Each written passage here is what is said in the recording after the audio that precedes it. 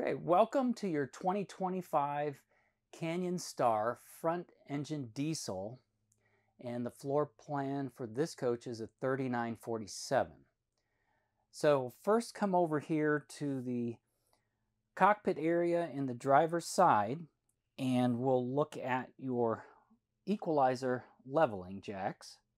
The equalizer leveling system is compatible through connections with Bluetooth. You can refer to your owner's operating manual for those connections, but in general you would use the touch panel here. The touch panel gives you auto level for your leveling of the coach, but it also gives you the opportunity to use these up and down for each jack separately. So, and this would be when you come to the park and you want to get your coach level, you would turn the touchpad on. And you can see here we do have our ignition on. The ignition has to be on for the jacks to operate. So if I turn the key off, you'll notice that LED light goes out. Or if I turn the power switch, it will also go out here. So I have to turn the power on. Then I turn the ignition, the key to ignition on. I don't need to start the coach. We can just turn the ignition on to level the coach. Now, obviously, you want to level the coach after you run the slide outs to the extended position. So leveling always happens after you deploy your slide outs. So the easiest way to level here would just be to hit the auto level. Once we turn the touchpad on and our key to ignition on, we just press the auto level button and you can hear the pump motor for the jacks running. The lights are flashing and you can hear the jacks are extending. And you'll feel as the jacks touch the ground, you'll start to feel the coach move to the level position. So it will take a few minutes for the complete process for leveling. You can hear the tone of the jacks change a little bit as they get more weight put on them. If for any reason during the leveling process you were on too much of an angle and the jacks weren't able to completely level the coach, you would get the LED light that might come on for excess slope. If that happens, you would obviously need to move to a more level area for the jacks to make the coach level.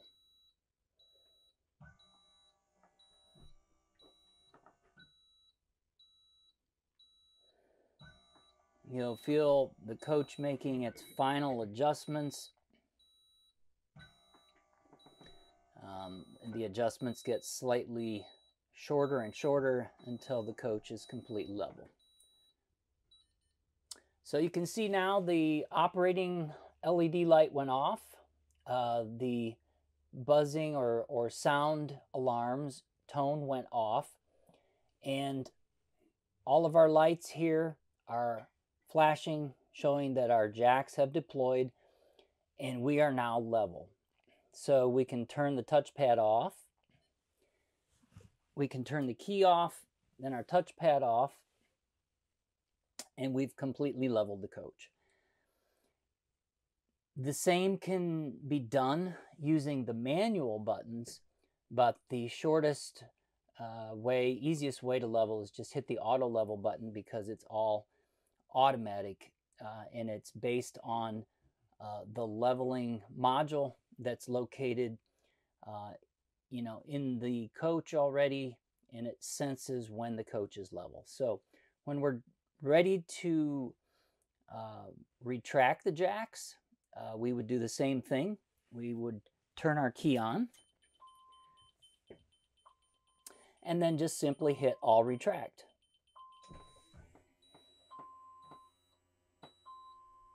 You can see the operating light came on. You can feel the coach moving slightly as the jacks are retracting. If at any time during the process you would see a low voltage light, or if you would see the engage park brake, you would have to engage the park brake, which is here. You have to pull it or have it engaged. Otherwise, that light will come on. But if you see a low voltage light, you'd want to check your batteries or your charging system, because these jacks operate off of a motor that's using 12-volt DC power. Okay, we have completed our retracting all of our jacks. Operating light is off. So now we can go ahead and start our engine if we were ready to move the coach, and turn our power off, and we're finished with the leveling. So we'll turn that off, and just in front of the leveling system is our mirror adjustments. You want to make sure before you travel that your left and right mirrors are in a position where you can see to the rear and on the sides of the coach. If there's any frost or any moisture on the mirrors, we can turn the mirror heat on. The heater in the mirror will melt or dissipate the moisture or frost. Ice, if that's on, it's illuminated, and then the heat pad under the mirror is on, and we'll take care of that moisture.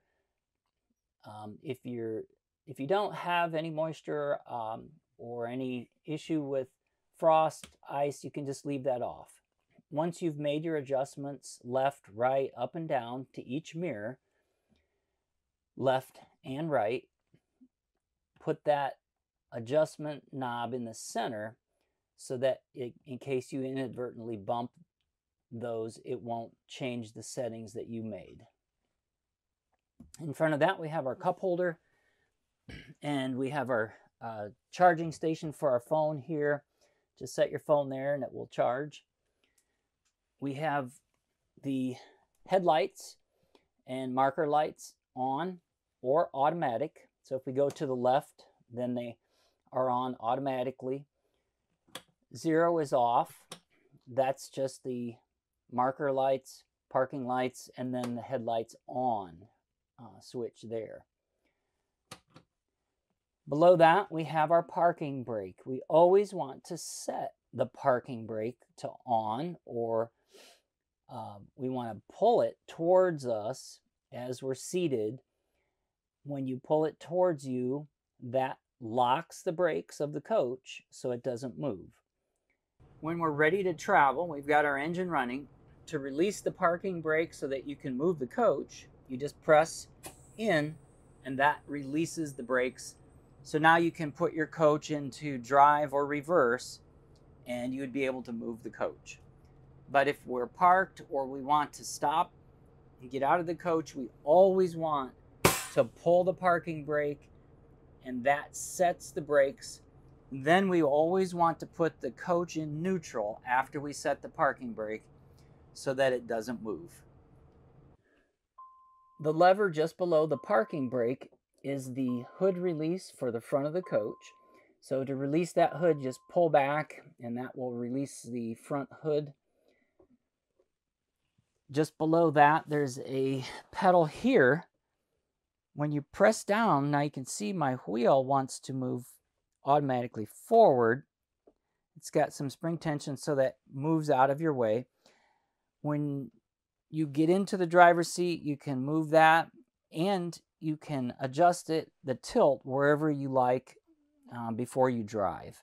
Once you have it adjusted where you like, then you release your foot and it locks it into place. So press down, unlock, move to where you like, release, and it locks. Or you can press it and just move it all the way up out of your way when you exit the driver's seat.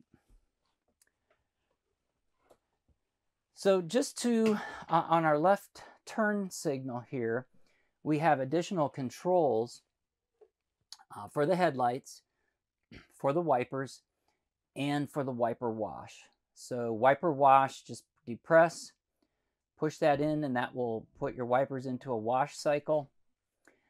You can adjust the speed of the wipers here. This is intermittent here, and off. Headlights here, if we have our headlights turned on, you can see there's an indicator of the bright lights or dim lights. So I can turn it on bright headlights or dim right there. Left signal, right turn signal. On the steering wheel, there's our cluster on the left. Our cluster is what you see here. The home screen, if you press the home screen, that's going to give your selection for what you can view on this glass dash. This, of course, is a Freightliner glass dash. When I press the home screen, I can see gauges, fuel economy, trip 1 and 2, my vehicle settings, diagnostics, and menu. And to scroll to any one of those, I just press the arrow down or up. And then once I get to the setting I like to change or view, then I press the center button, which is OK. So I want to view diagnostics, and I press diagnostics.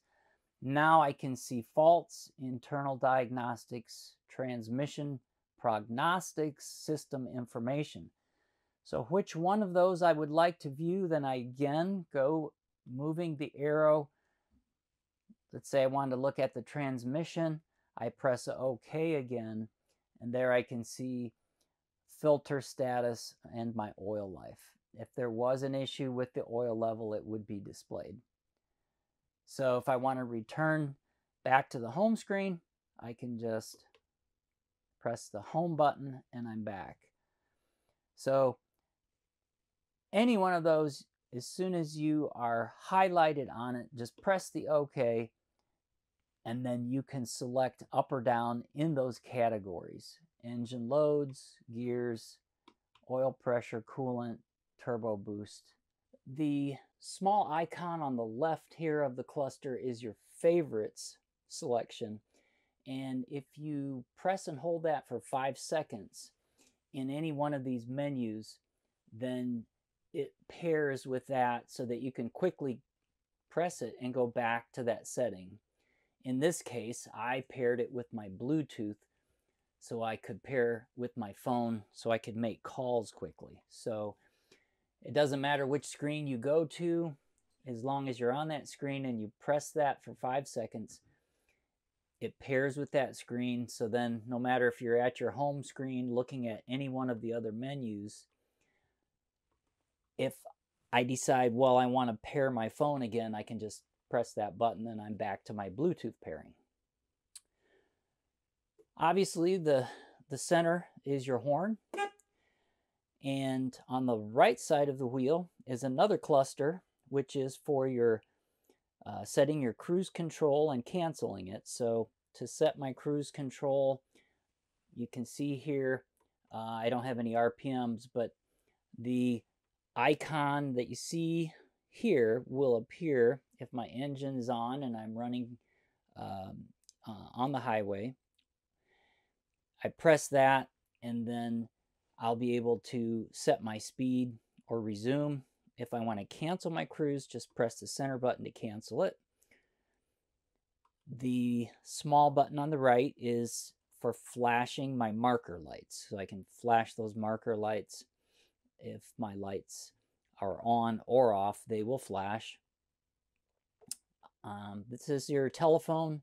If you've paired your phone with Bluetooth, like we were talking about here, if you pair your phone, then you'll be able to make a call here, hands-free, and then hang up. So this is how the glass dash looks when it's off, but as soon as you turn the ignition one click to the right without starting the engine, you'll be able to see the glass dash appears and all the icons are illuminated. And whenever you make an adjustment to the lights, turn signals, or other functions on the wheel, that icon will appear for what adjustments you just made. So again, we looked at the turn signal or any of the other functions, they will come on. Starting at the left, you've got your RPM indicator. You've got your home screen. Obviously, this is where your home screen is at, and all your selections are made here. We can see here that our parking brake is on. We have no RPMs because the engine is off. Over on the left is our coolant temperature for our engine, our pounds per square inch for our oil pressure, trip meter, engine fuel, which that's diesel, and it says ultra low sulfur diesel only. We have our distance to empty here, our battery voltage, our PSI indicator, front and rear, or 1 and 2. And as we talked about earlier, and whenever we make an adjustment or turn something on, like our headlights, we get the indication here. Moving over to the right side of the wheel, to turn the wheel, we would need to have the engine on to help assist. So if we turn our wheel just a little bit, we can see on the right side here, there's another adjustment for air brake and drive or reverse, and for shifting here, manual. So those adjustments are made here. You can see whenever I make an adjustment here,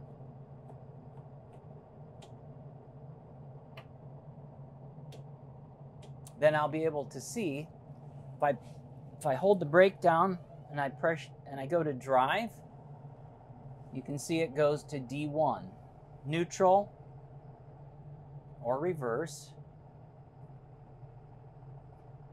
And again, this is manual or automatic shift here on the side.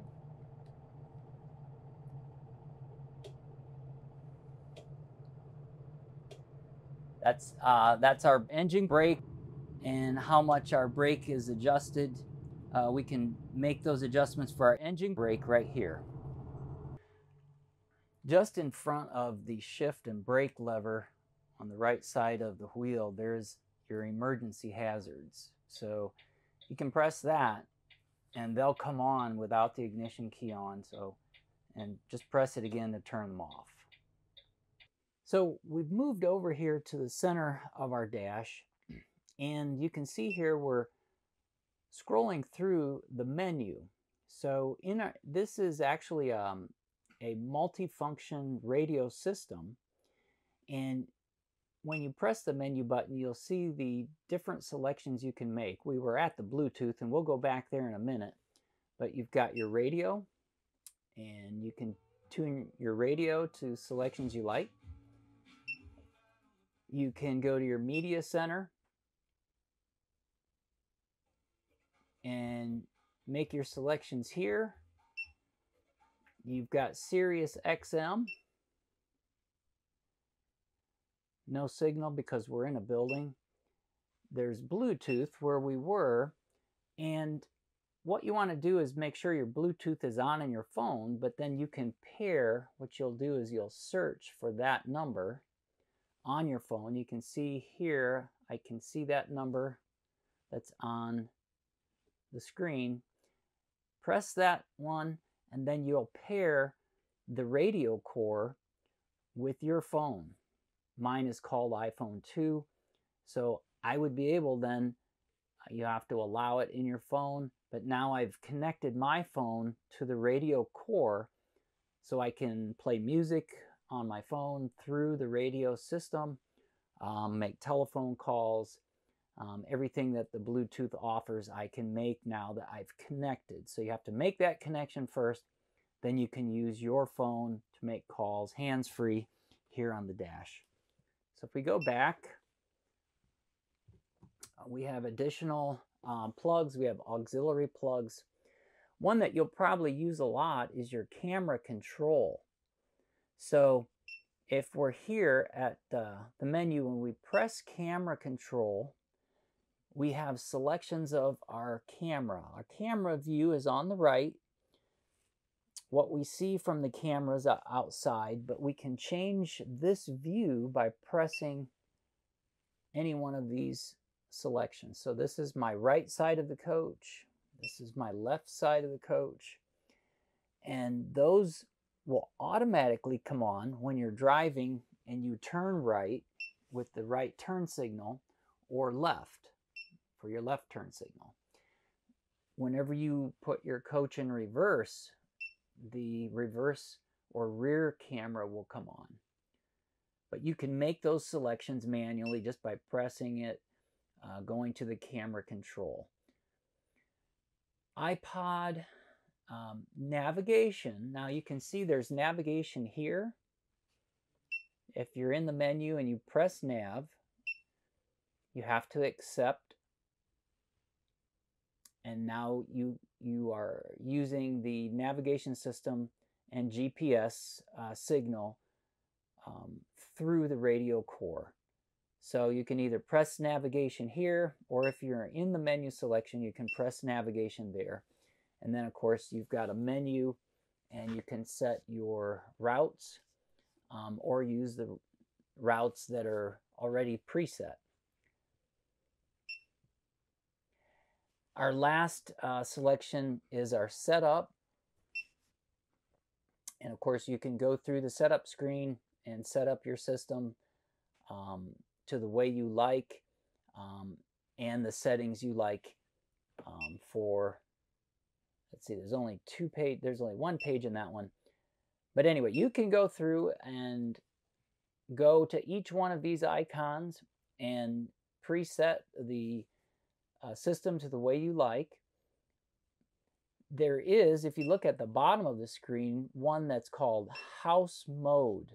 So this is the button that you want to press. You can see how it highlighted to a yellow bar on the left. That means your house mode is on. Whenever your house mode is on, that means that you could go to the outside entertainment center and you would hear whatever you're playing for music outside. So you have to have the house mode on in order to hear the entertainment center radio selection that you've made here. So if you don't want to hear the radio here outside at the entertainment center, then leave the house mode off. So just leave that off, and then you could make the selection for the television outside. There is a dim switch here for bright or dim. There is a favorites button here. You can select your favorites. To turn this screen on the left off, you can just press and hold here. The volume is to the right, but you can press release, and then you see the splash screen here. That means that it's off. Press it again, and that turns it on. Takes a second for it to power up. You can also make setting adjustments here for your camera view, bright or dim.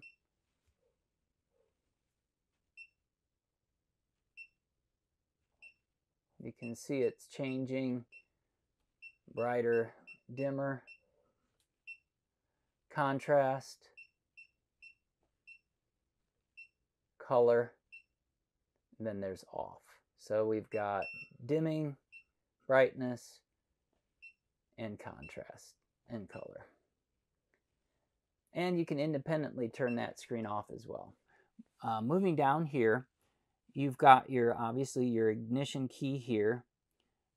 The first click is ignition on, and then when you turn it again, that's starting the engine. You have your overhead fans on, off, and low. You have to have your ignition on to hear that. So you can hear my fans in the overhead are on. Those are used to move the air in the front windshield area for defrosting. There's off in the center or high fans at the top. I have my dome light above us. My visor is the shade in front of the night shade. Then you have your night shade here. If you'll notice, I've got the key ignition turned on. So if I bring the night shade up and then try to go back down, it won't go down. It stays at the halfway point. That's a safety feature that Newmar builds in. So you have to have your key off or ignition off in order for you to move that shade all the way down. That's just in case you're driving and you have your key on, you don't want that shade to come down.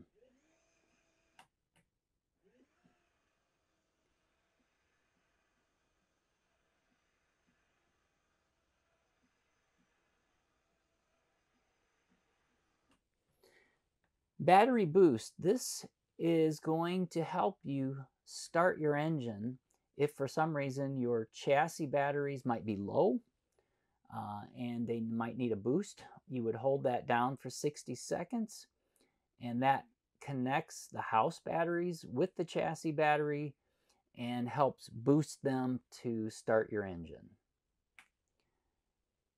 Just to the right of that, we have our generator start-stop switch. If you press and hold the start in the up position, you'll see the light flashing. You'll hear the priming and preheat starting in the generator, and then it'll start up. If you are not plugged into shore power and you need to run a 120 volt appliance, start your generator. That will also charge your batteries if your inverter is turned on. When you're done with the generator and you want to shut it off, just press stop.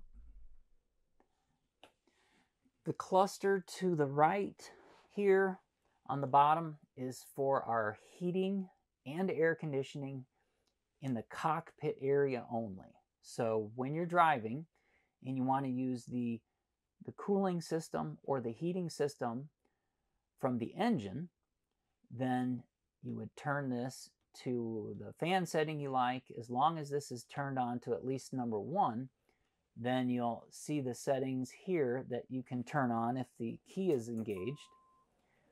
So the snowflake is for air conditioning. So if I press that, you'll see the little LED light comes on. That tells you that your air conditioning compressor is turned on.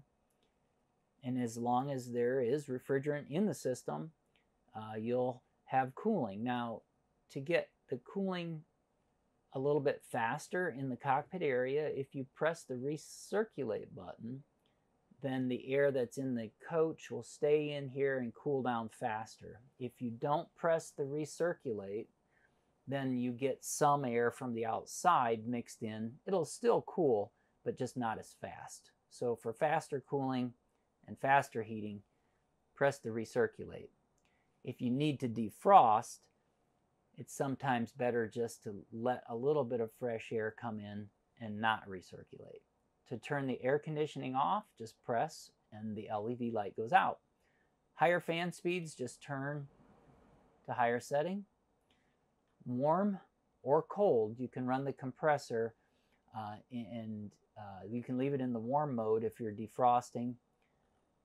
But for cooling, you want to have this all the way to the left, and then you make your selection of which position you want the warm or cool air to come out. This is for defrost over here. Defrost floor, just floor only. Floor and mid-level, and then you've got mid-level only here. turning it off is just going to 0. The ignition has to be on for this fan to work. Just below that, we have another storage drawer, and this is the panel for the engine access. So you just want to rotate these counterclockwise, and this panel will lift out for servicing the engine. There's an additional panel here for the same to get down in servicing the engine compartment. Just above the driver's seat in the overhead compartment, you have your satellite prep plate and 120 volt plug. So if you do your satellite prep, you can add a satellite and then plug in your receiver here and mount that here. You have your Wi-Fi Ranger, so that's to connect to your in-home phone or other computer devices, and there's an antenna for this router at the top of the coach. Just below that, you've got your Starlink. Your Starlink, of course, is on the roof.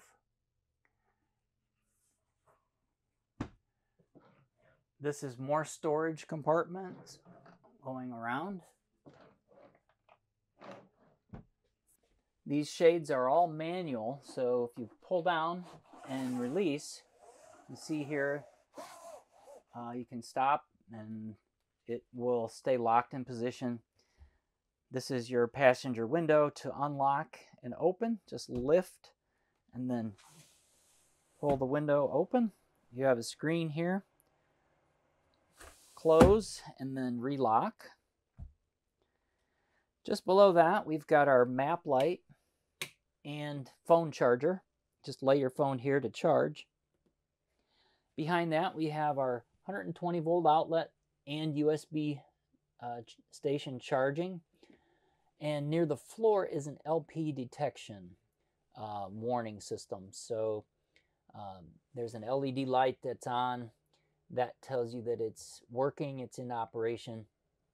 If there was an LP issue or leak in the coach, that would signal warning sound alarm. Both the driver and the passenger seat are powered with 12 volt motion, forward and reverse, up and down. It moves the whole base. Tilt, it tilts the whole seat forward and back. And there's a latching release for the entire seat to rotate towards the living room area. So as long as my seat back is forward enough, so if I want to make sure my seat is out of the way from the couch and the back is not going to hit, now I can release this lever and I'll be able to turn the entire seat over towards the living room area.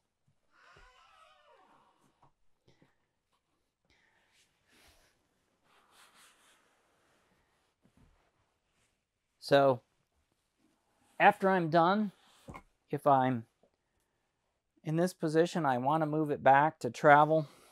I just want to move the armrest back. As I rotate the seat around, it will automatically lock in the forward position once it's straight forward. You can feel it locked. On the passenger seat, there is a footrest here, and the lever is the same type of levers, just on the right side. So if I pull that lever on the right side, my footrest will come out here. Obviously, there's not much room for the footrest to come out in this position, but if we had our seat rotated this way, then I could open the footrest out into the living room area.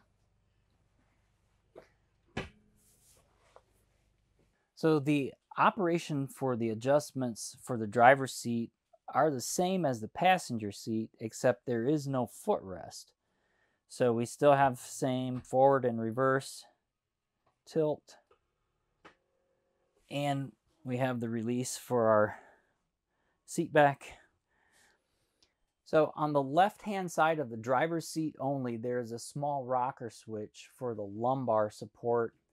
If you press that switch forward, you'll feel the lumbar moving. If you press it the opposite direction, it retracts.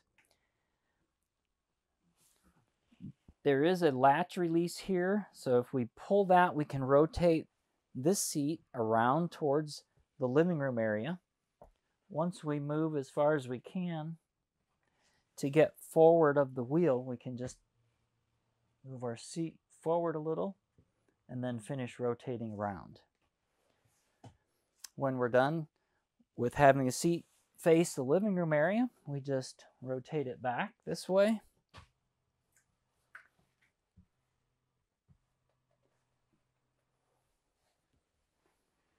And it automatically locks into place.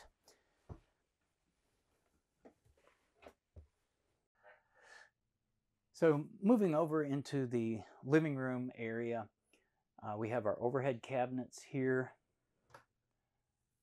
We have your spare router for your Starlink. More storage space here.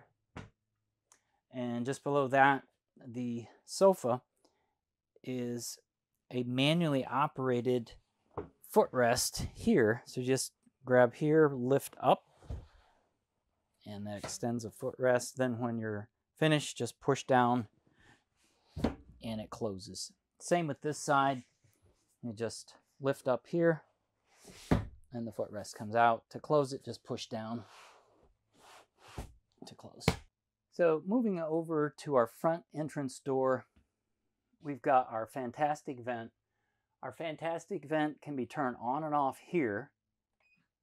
You can hear it turn on. The vent is opening in the kitchen area.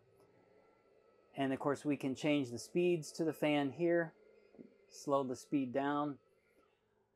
If we want to override the rain sensor, just press and hold this bottom right corner button for 3 seconds and the red LED will come on, meaning that the vent will open, the lid will open, and the fan will come on even if the rain sensor is slightly moist or wet, which can happen. Even though it might not be raining, you can override. To turn the override off, just press and hold that for another 3 seconds, and that reactivates our rain sensor. To turn it off, just press here at the top, and that turns it off. Our ceiling lights, all lights off and on, and our patio light is here. To turn on the cargo lights for the baggage light compartment outside, there's a switch just underneath the fire extinguisher. So as you open the door to turn on those lights, this is the master switch, just turn that on to turn on your cargo lights. So in the overhead compartment just above the door, we have our power control system central monitor panel. This panel is going to tell you what power source you are on. Currently we're on our 50 amp service. To scroll through the panel and see the other settings, just go down arrow. It gives you line statuses, line 1 and line 2 because we're on 50 amp.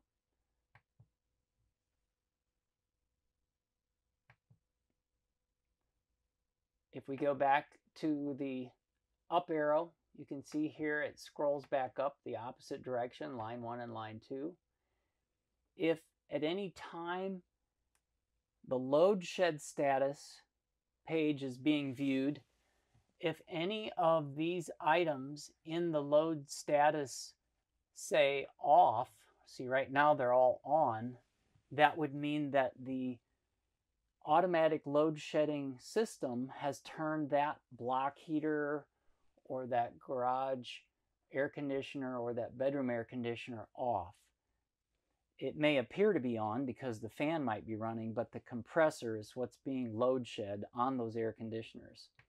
So again, if you see that they're on, typically are on 50 amp and they wouldn't need to be load shed, but if we were plugged into a smaller cord where this automatically will switch to a 30 amp setting, then you would probably start to see some of these loads being shed, and those appliances would not be able to come back on until you either turn the generator on or you were plugged back into 50 amp service. Just to the right of our load management system is our Xantrex inverter. The inverter powers up the appliances in the kitchen, like the refrigerator, so that we can operate the refrigerator even though we might not have the generator running or be plugged into shore power. So if we were dry camping and we wanted the refrigerator to be on, we would make sure that our inverter was turned on. The other function that the inverter does is it charges the batteries. So we want to make sure if we're plugged in or the generator's running and we need our batteries to charge, that our inverter is turned on here. If our inverter is off, we're not going to get battery charging, and our appliances in our kitchen are not going to operate.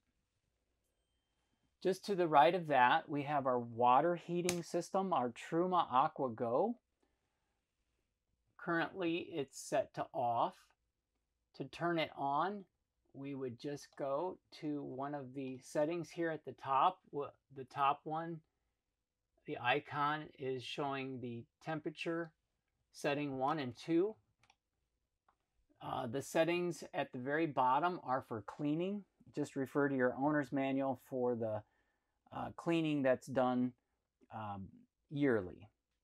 So you don't want to go into the cleaning mode and then back into operating mode because there's a couple-hour delay. So only go into the cleaning mode when you're ready to clean the system out. There's a Winegard satellite system switch on and off. Just below that, you have your block heater or preheat. So you can preheat your engine on cold start days. You don't want to start your engine on if it's really cold outside before you turn your block heater on. Let your block heater run for a good half hour before you start your engine. We have our awning control light switch, lights on, lights off. That's the LED lights on the front rail or the bottom part of the leading rail of the awning, the main patio awning, and then open and close. So if we want to extend it, that's opening, press down. If we want to close or retract, we just press the retract button. And this is a 120 volt operated awning, so you'll either need to be plugged in, generator on, or you'll have to have the inverter on to open and close your main patio awning. Just to the left of that is our television over-the-air antenna control. If we turn it on, you can see it scans for channels automatically. If we have the over-the-air antenna turned on here and illuminated, it will show the number of channels it's found. We can make slight adjustments left or right with these buttons here. If the over-the-air antenna is on, that means you won't be able to view the cable network that you might plug into for the cable channels. You have to have this off if you want to view cable. So just keep that in mind. Over the air, you have this turned on, but if you're going to watch cable, let's say you have cable connections at your park, then you want to make sure this is off to view cable. Just to the left of the Winegard antenna is our step. You can hear I can override the step just by pressing this button. What that does is it keeps the exterior step at the door open whether or not the door is open or closed. So you might want to just leave the step override switch on if you're getting in and out of the coach often, because otherwise the door, every time you open the door, the steps go out. When you close the door, the steps come in. The last switch that we'll talk about is your battery disconnect. This is for your house batteries, not chassis. These are your batteries that operate the lightings and functions in your coach.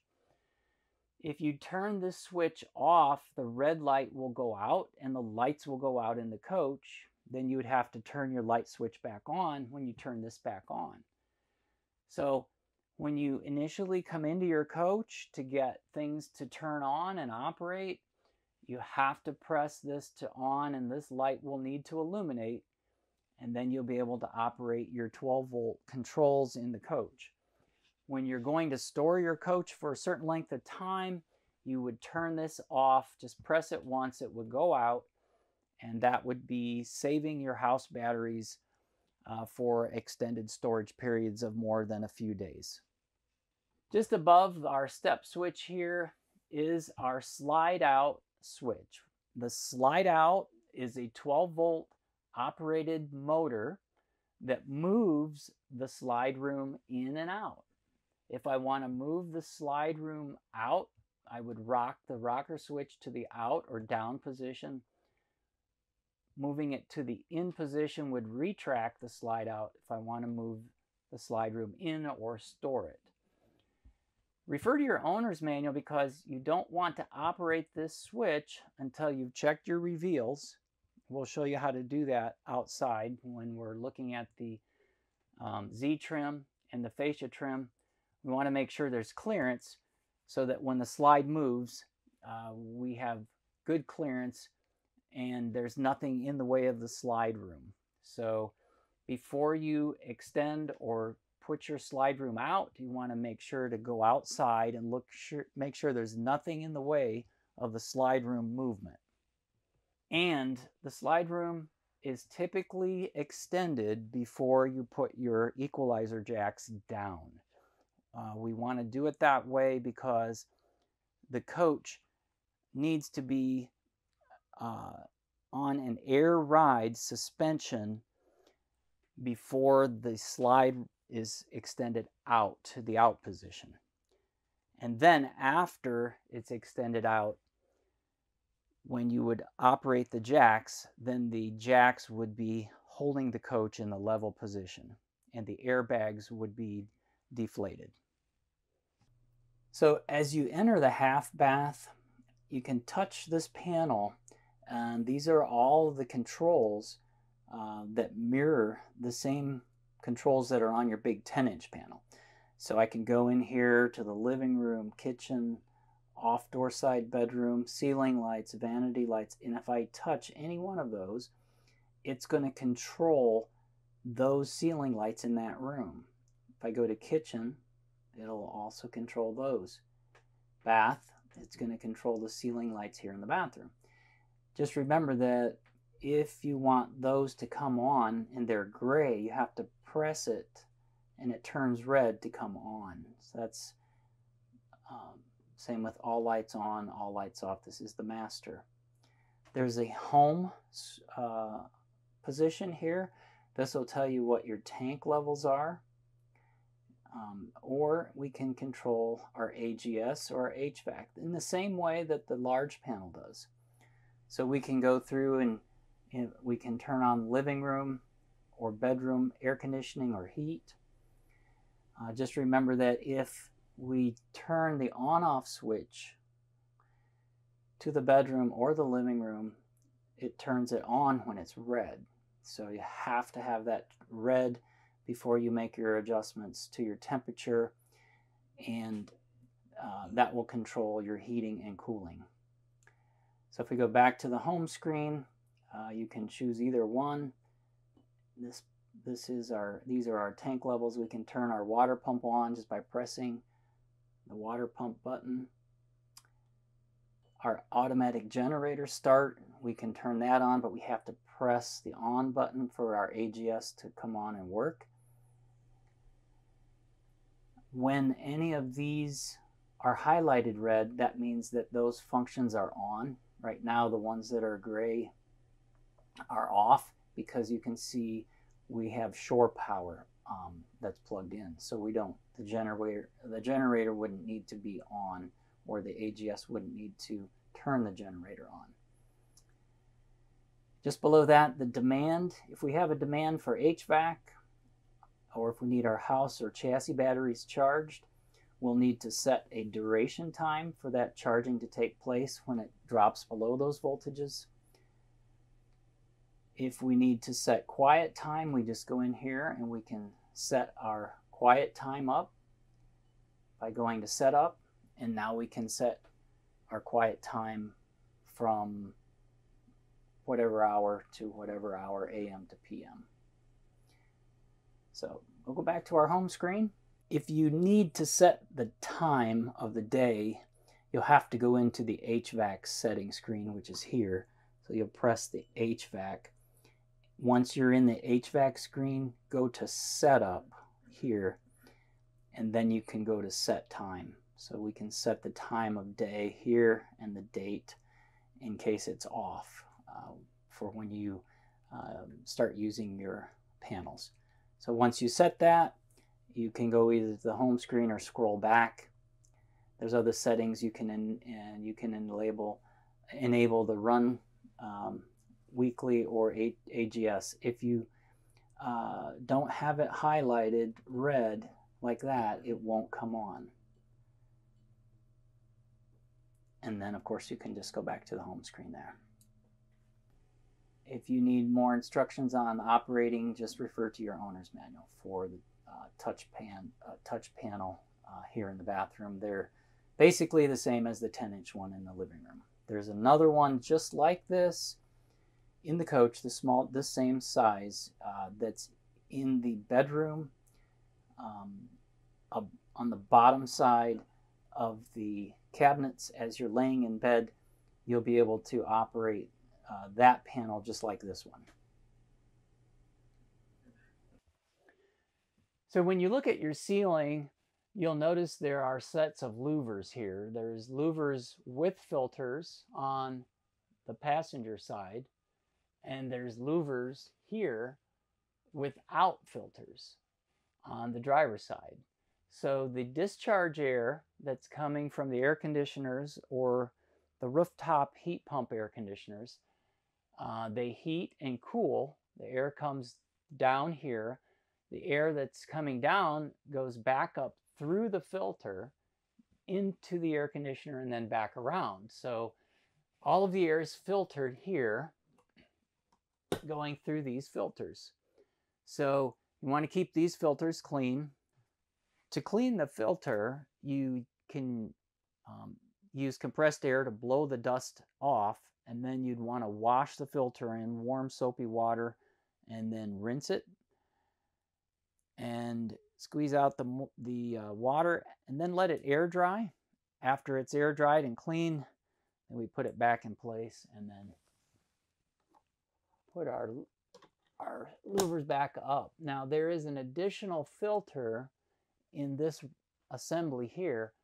You'll notice there's 4 screws here and a filter, and another 4 screws here and a filter. So these 2 filters need to be removed by taking out those 4 screws and then cleaned and then put back in place.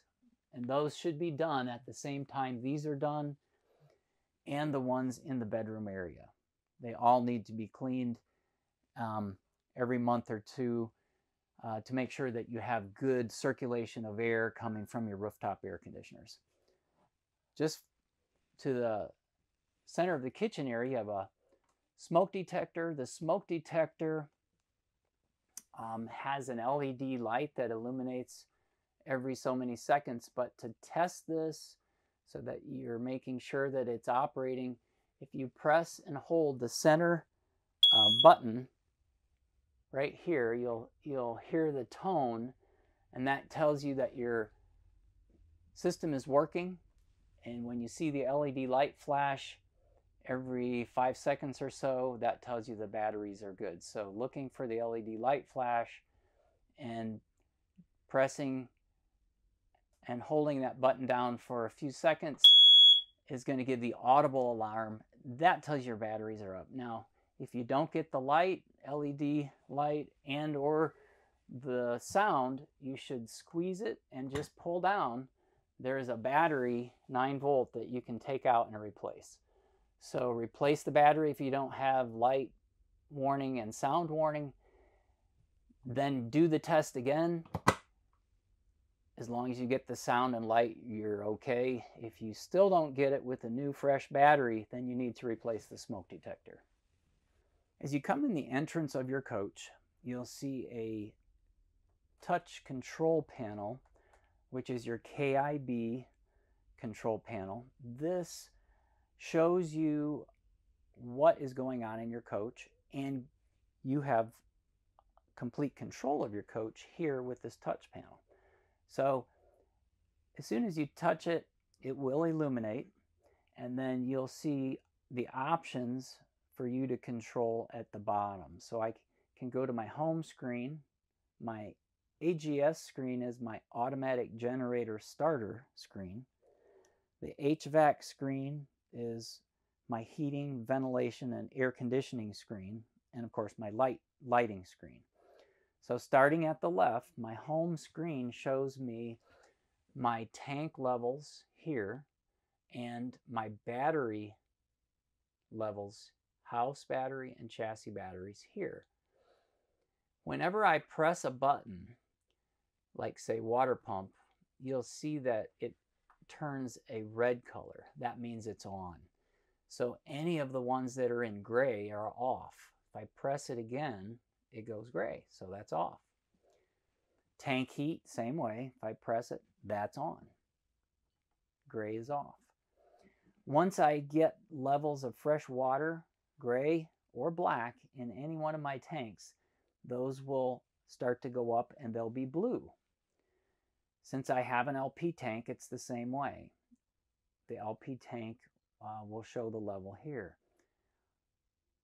Living room, kitchen lighting, so I can turn all lights on here, all lights off here.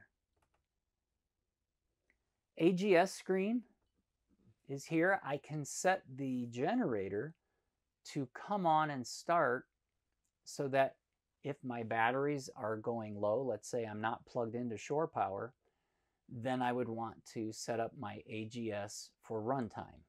So refer to your owner's manual for the AGS operations, but you want to make sure that your AGS is on, especially if you're dry camping, because the generator will start automatically. That's what the name is, AGS, Automatic Generator Starter.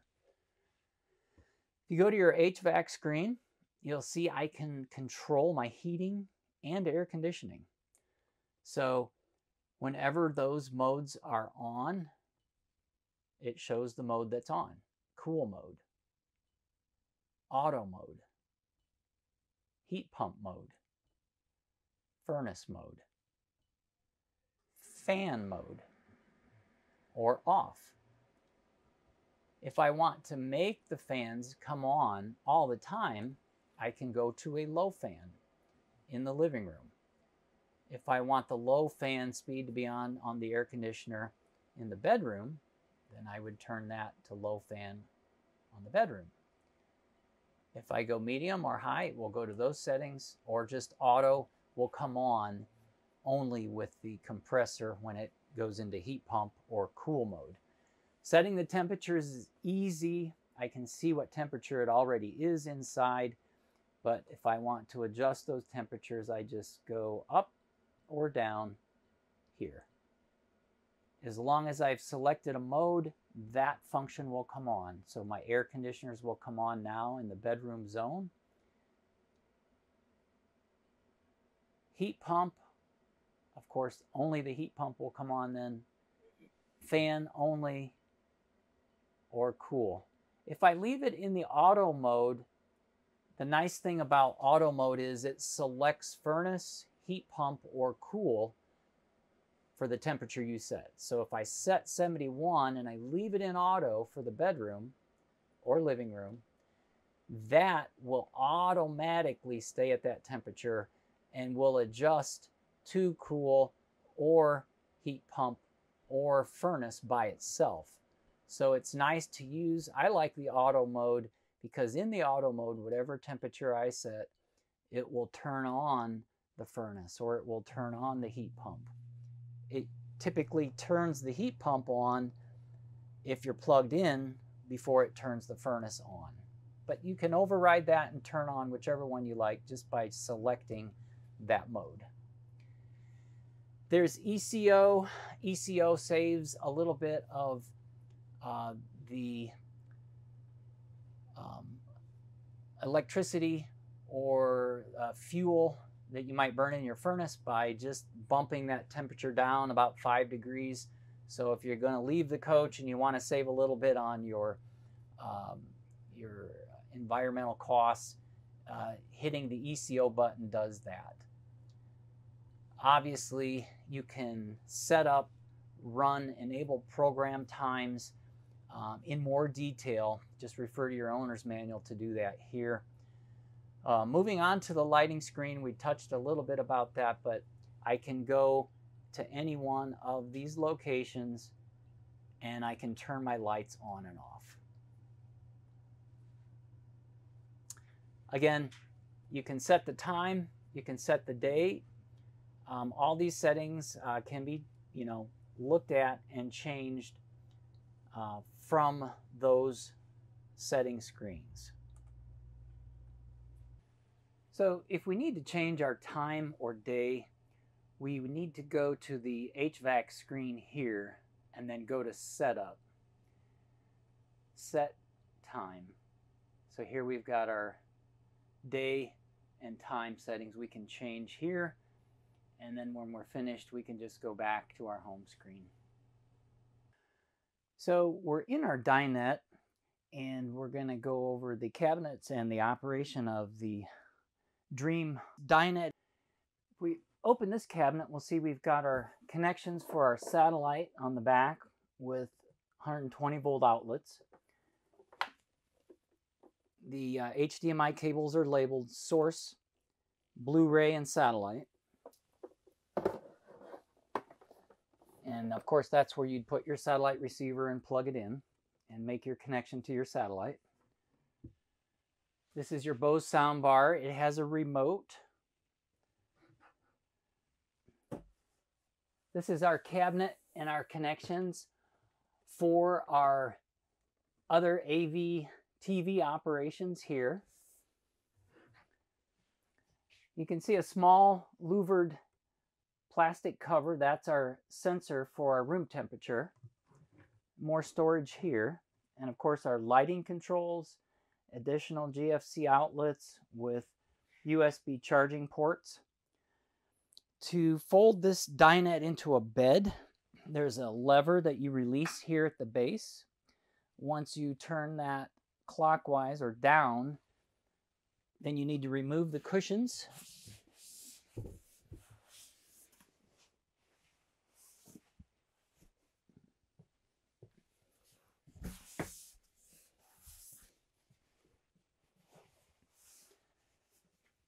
And then you just push the table down.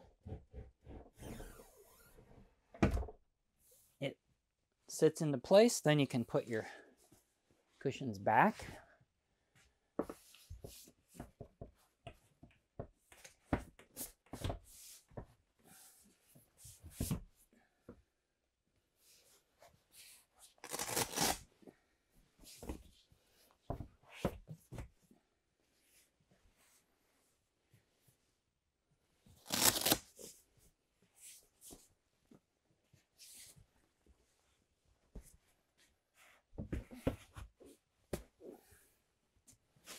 And then our center cushion, which is in the back bedroom, just bring it up and then slip it in place.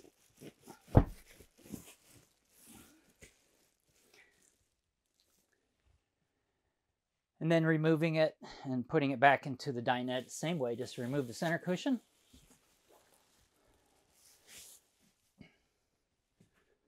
Have to move these out of the way to lift the table back up.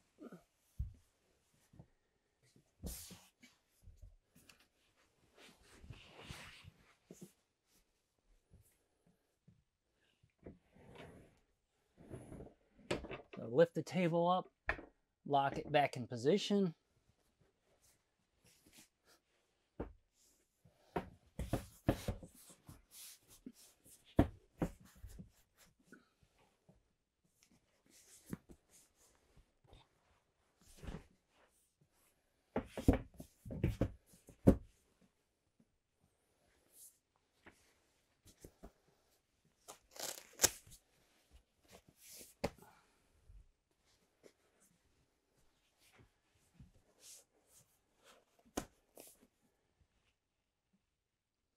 And you're ready for travel. With your television, you'll have a remote control. Before you watch the television over the air or cable, you'll have to scan for those channels. And we talked a little bit earlier about leaving the television antenna turned on to make the scan. So in the overhead above the door, you have to turn your WineGuard receiver on, and then you'll get the LEDs around it showing that it's on. Then you would turn your TV on to scan for channels. So to scan for a channel, you'd want to come over here to your three bars and go to Setting. Then press the center button and then scroll all the way to the right until you see all settings here. Then press it again. And now you get the selection here for broadcasting, and that's what you want to choose. So you go down, use your down arrow, and then press the center button to choose it. And you want to go into auto program. So again, center button to choose the auto program. And now you want to hit the start because you want to search and store channels. So pressing the center button again to start. And it's going to ask you which channels do you want to scan. And regardless of watching air or cable, you're going to have to scan for channels. So you can do air or cable, or you can do both. In this case, we're just going to do the air channels. So we're going to choose air by the center button again. And it goes through a scanning process, and it will tell us how many channels it finds. Now we're inside of a building, so the scan is probably not going to show too many channels. All right. No channels were found, obviously, because we're in the building. Now, if this would happen outside, you would have to scan again. When we're done scanning, we have our channels scanned. We can go back to the home page, and we can view live TV. Obviously, if we would have got any channels that would scan, we would see them now. If we go to source by moving over one arrow, we can choose the source that we want to watch. Obviously, we're on TV now, but if we wanted to watch any of the other Blu-ray or those others, we could watch by moving the arrow over to that selection and then pressing the center selection button. Currently, there are no Blu-ray receivers installed in the coach, but if you had those, then you could watch those items.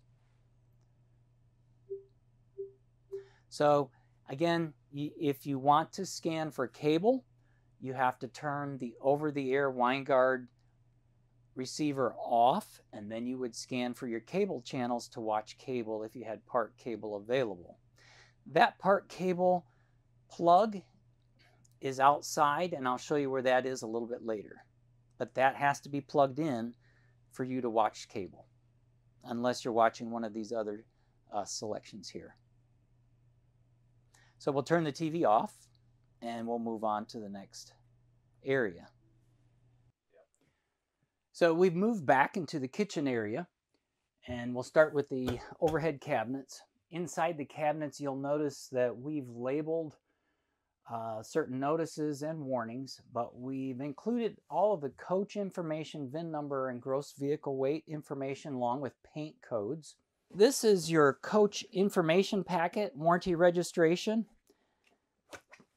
All of the files in this case will help you understand your coach, and the paperwork that's in here will help you get the warranty registration filed. So make sure that you go through here, fill out your warranty registration cards, and mail those in. All of your service bulletins are in here, along with your owner's operator's manual. In addition to the black manual paperwork is an additional one here with all of the Freightliner, owner's warranty, and chassis operator's information, along with your owner's manual from Cummins.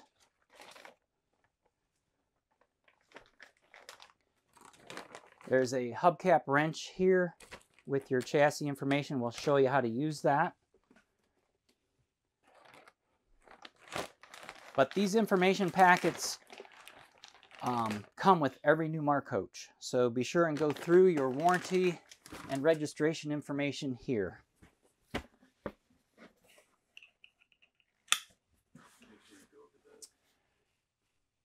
Up in this cabinet, you'll notice a cord, 120 volt outlet here. This needs to be plugged in to operate your microwave. Our sink has removable covers. Those can be stored over here.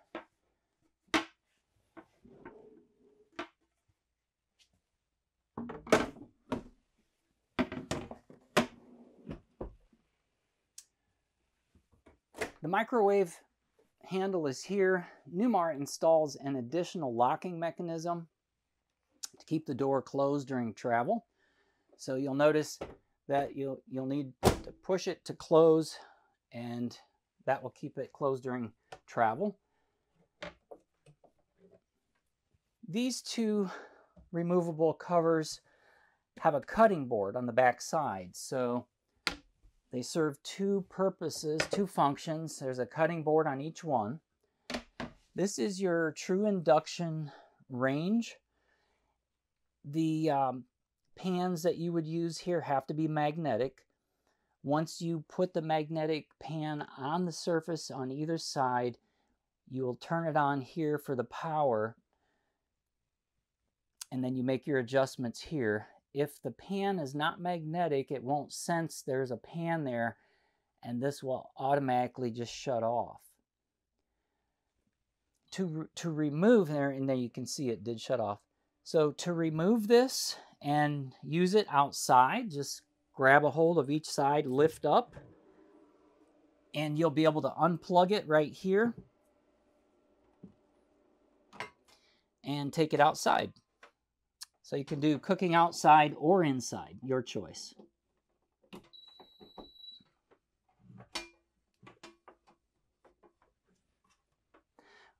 And just reinsert it back in place. And then put our cutting boards back on here.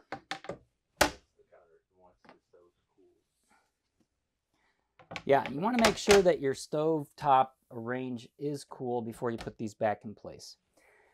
There is additional drawer space down below here. When you get your coach, your extra set of keys, remotes, and house filter wrench.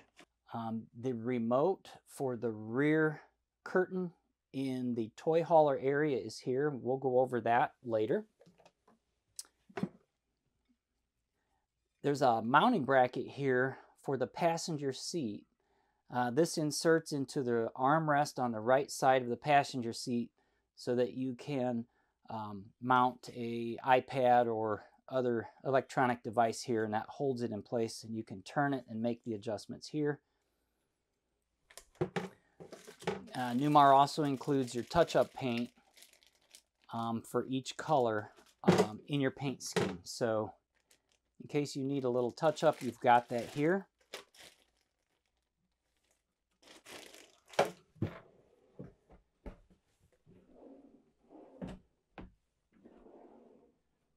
Those are our covers, sink covers, more drawer space here.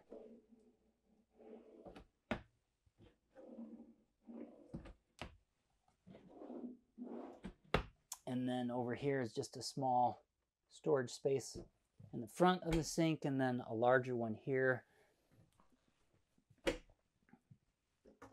your trash receptacle.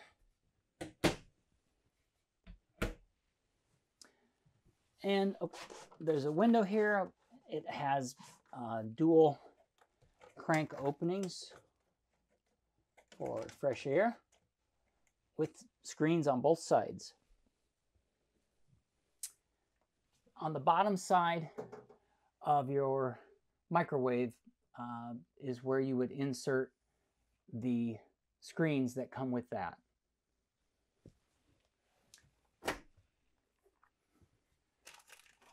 Those are included here.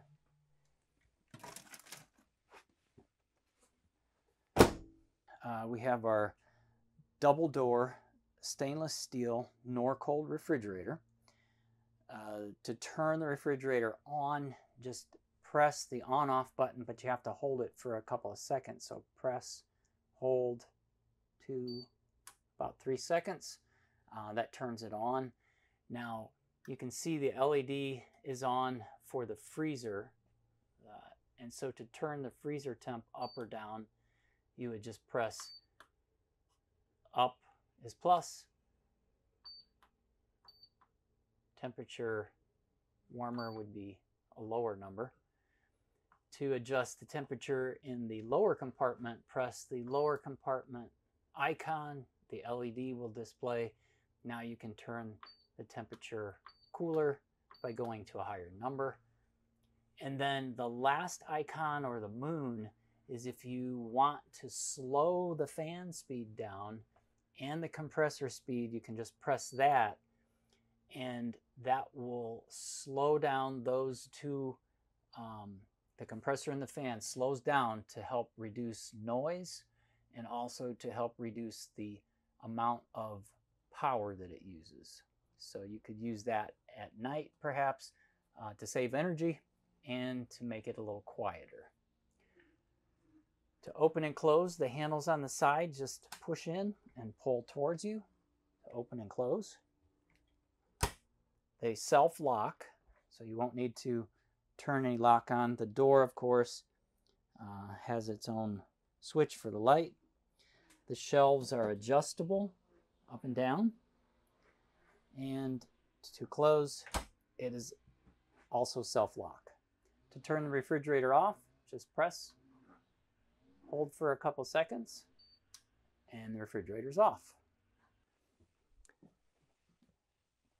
We have our pantry here, our pantry cabinet doors.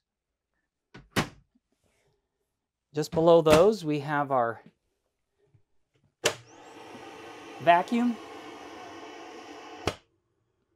Down is off, so you can sweep the floor here, lift it up, sweep in. That goes down into a receptacle in the baggage area.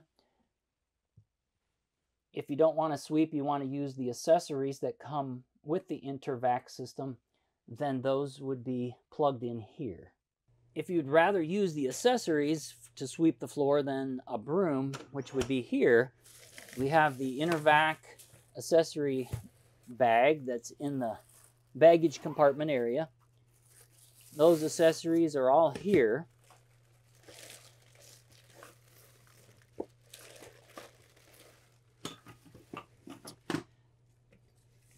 The hose would be inserted here. There is a warning here that, tells you should have the dust or filter bag in the vacuum before you insert it. The same warning tag is here. So that would need to be removed first. So you want to remove your warning tag here.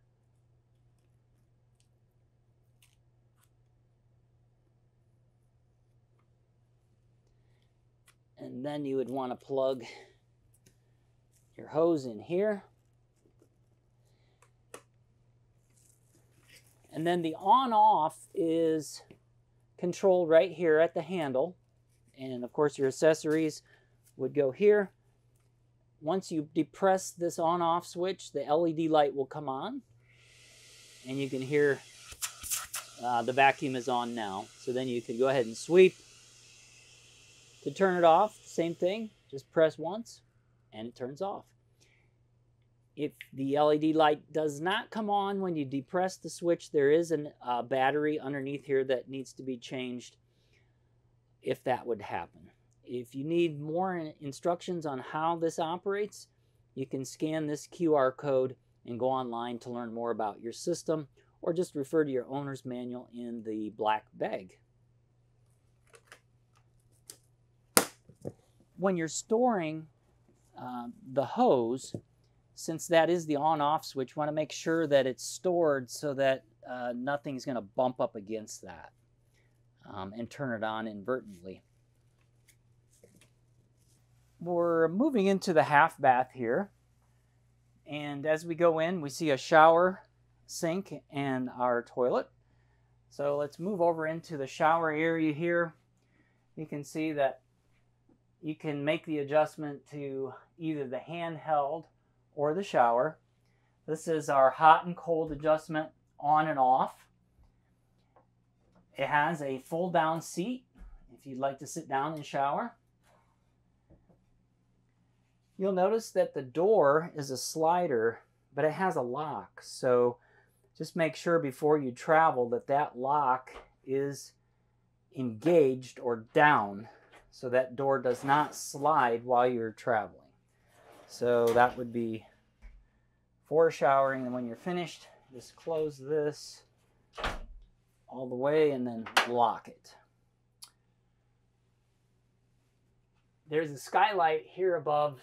There's a discharge, and you have your fantastic vent here.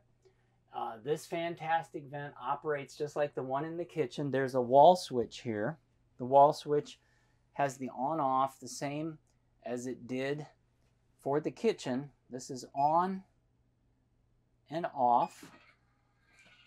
There's on, and as the lid goes up, you can hear the fan come on. You can adjust the speed here. And if there is moisture in the air to the point where the rain sensor might not allow that to come on, again, disabling the rain sensor is easy. Just hold the down button for 3 seconds and the rain sensor LED light will come on red, and then the rain sensor is disabled and you'll be able to operate the fan like this. If you want to turn it off manually, you can, or you can turn it on manually just by cranking the black knob here. So I can actually, even when it's on, I can close it and turn it off manually. Again, I would want to do that at the control as long as it's working. So now you can see the fan and the lid are both down and off. There is a small black removable cover. That is the fuse for the fan. When that's inserted, you'll see a red LED light come on telling you that you have power. If you'll notice, there's a red LED glow there. As long as you see that red LED glow, you know your fuse is good and powered up, and there's power to the fan. You have your medicine cabinet and storage here. Just to the right and below, we've got our 120 volt outlet here. It is GFCI protected. If the GFCI trips, this one is resettable. If it trips, that light will go out. So there's no power here now, or on any of the other GFCI circuits in the coach.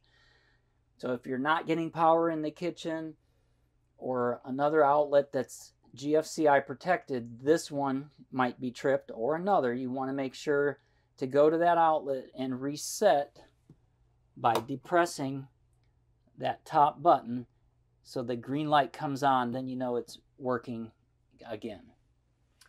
There's more cabinet space on the other side here. This cabinet contains our 120 volt and 12 volt breakers and fuses, also our resettable fuses. If for any reason you have an appliance that stops working, you can check here for if it's a 12 volt appliance or feature function. Those labels F1, F2 going all the way down to F26 are labeled here. So if, let's say, your awning quit working, that is an F6. So then I would go here to F6 and check my awning fuse. If it was blown, I have spare fuses up here. I would get a fuse that's the same size and reinsert it, throwing the old fuse away, and then that function for the awning should begin working again. So all of the appliance functions are labeled here for our 12 volt system. If it's a 120 volt appliance and for any reason that appliance may not work or it's not coming on, you'd want to come over here and check that label for that product. Let's say it's the microwave. Here's the microwave breaker. To the left is off, to the right is on. So you can see here our refrigerator is turned off.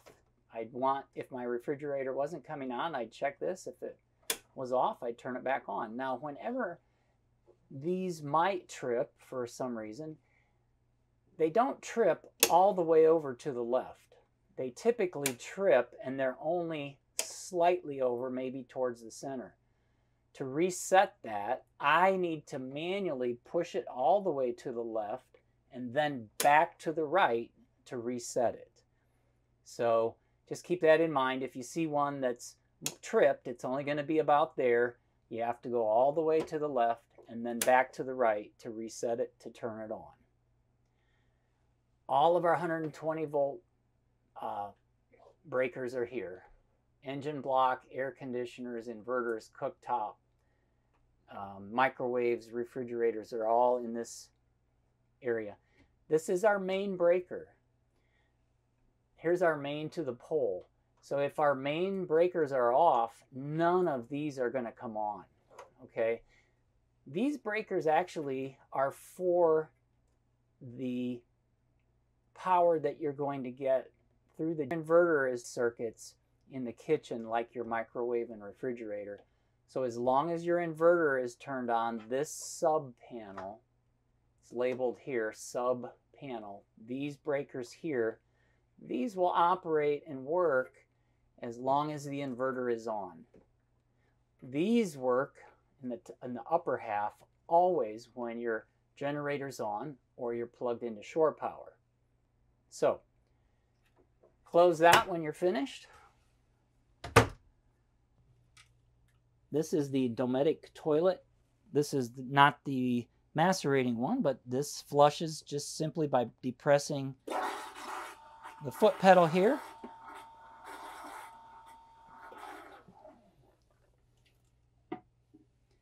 And of course we have the light switches here on the wall panel for our vanity. We can turn our water pump on here, backlighting, high and low, and ceiling. Moving into the bedroom area, we have our sliding pocket door. To release the door and go in the closed position for the bedroom, we have to push down to unlock, and then we have to move it over. As soon as this lines up here in the front, it will automatically relock in the closed position. You can see it locked. So now I can't open the door unless I push back down to unlock and then open the door the other way. Now when it travels all the way to closed position there, you'll see it relock.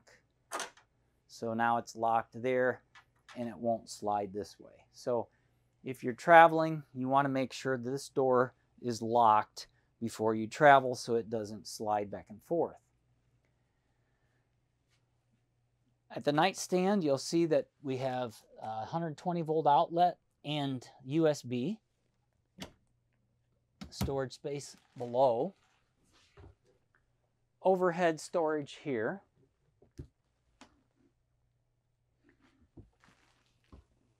There is a 120 volt outlet in the back wall there. You'll notice the two panels here in the overhead are illuminated. These control the lighting circuits, and they're labeled ceiling, courtesy, high and low, backlighting, and accent lighting there. The shades on both windows on either side are manual, and they have a window that's a slider window, so you can open and close that window here and then lock.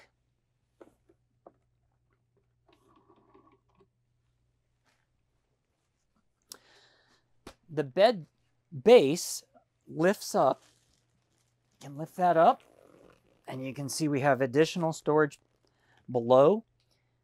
The hole in the panel is so you can lift the panel out to access the motor and electrical operating components underneath those two panels.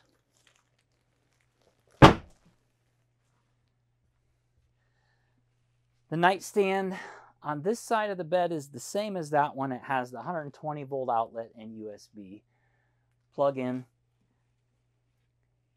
Here you have your temperature control for the rear zone and your speaker controls for the two speakers on the ceiling. If you're in house mode and you want to hear what's playing on the radio in the back here in the bedroom, just turn these speakers on or off, or you can have one or the other on. You can choose if you want one or two. Above, we have the same type of filtration for our air conditioning and heat pump. We want to make sure and have those removed the same way. Keep these filters clean, and then after they're clean, just put them back in place. Those louvers lock. You shouldn't really need to do anything with the ones on the driver's side. That's just your discharge cool air and or discharge warm air, depending on what mode you have the air conditioner and heat pump or cool. In the center of the room, we have our CO2 detector. You can test it similar to the smoke detector in the front of the coach. Just press and hold the center button, and you get the warning sound, and you get the LED light flashes. That tells you that your battery's good and that it would sound in an alarm for CO2. If you don't get the sound or the light, just slightly squeeze it, pull down, and replace the 9-volt battery. After you replace the 9-volt battery, do the same test to make sure the sound and the LED light are working.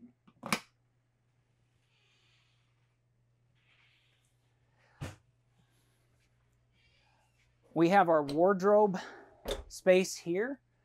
There is a large decal that we put in this cabinet area with all of the model and serial numbers of all the appliances in the coach. So if you ever have an appliance that needs to be replaced or was replaced, you're not sure what model you need, come back here. The model and serial number of the original appliance is here.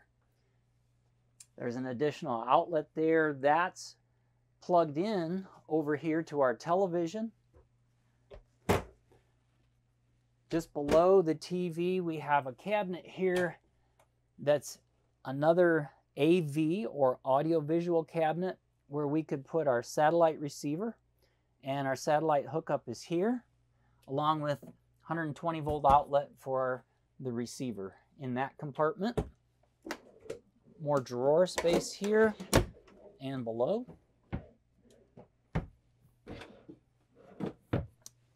And on the wall we have our lighting control, again for ceiling, dresser, accent, high and low.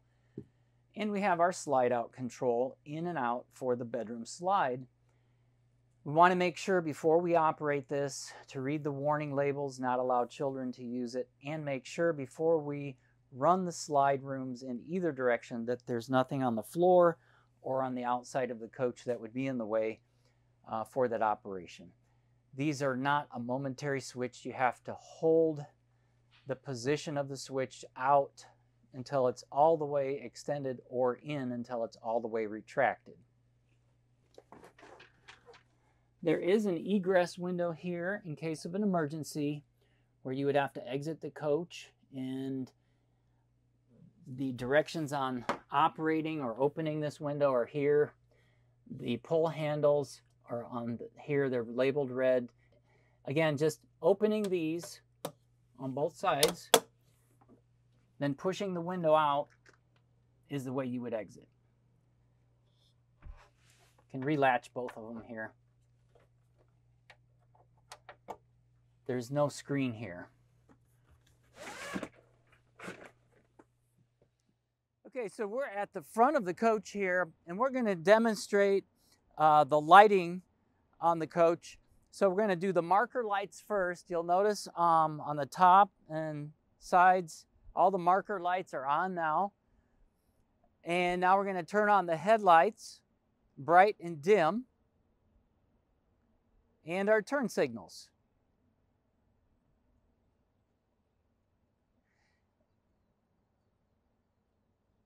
All right, as we move over, you'll see that we have the hood has a release inside. We'll show you later, but the latch is released. So after you release that, you just lift up on the hood, and there's a prop rod here. So you just pull the prop rod down and insert here, and that locks it in place. So you'll notice here, starting on the driver's side, you've got your wiper washer fluid. As you work your way over here at the top, you've got your oil transmission fluid, oil fill and oil dipstick, and your engine coolant. You want to make sure that your engine coolant stays within the min and max level for cold and minimum here. You don't want to add any fluid if the engine's been started or warm. You want to wait till it's completely cooled off to add any fluid. You'll notice here, this is our charging port for our refrigerant, for our air conditioning in the cab. Just beside that, we have a gauge that measures the amount of vacuum that's going through the air filter. So if that is in the red range, we want to change the air filter. This is, of course, the intake for that filter. This is a front engine diesel. You'll notice here it says air filter service instructions. They're written here. This is the air distribution box for the HVAC system in the front of the coach. You also have the amount of charge for the refrigerant here. Over on the corner at the end here is your block heater plug. The block heater plug has a plastic cover on it, and that cover can be removed to the little latch in the top corner. That latch, just pull on that and that opens, so you can make sure that your block heater is plugged in. This is the cord for your block heater. You got to make sure that's a 110 volt plug. You want to make sure that's in, and then you can close that cover just like that. So when you're done servicing in the front, just release the prop rod here and lock it in place and close. We're at the front passenger corner of your coach, and you'll see there's a rear view camera, and this is for when you turn your right turn signal on. That gives you the view for this side of the coach, so that you can make sure that there's nothing in your lane when you turn. There's one on the opposite side as well for when you're turning towards the driver's side.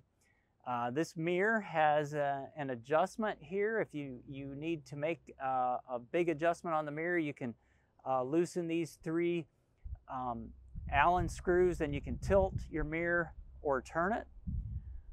All the way up at the top, you'll notice an awning that goes all the way down. There's an awning remote here for open and close. So press B for open. And if you press it again,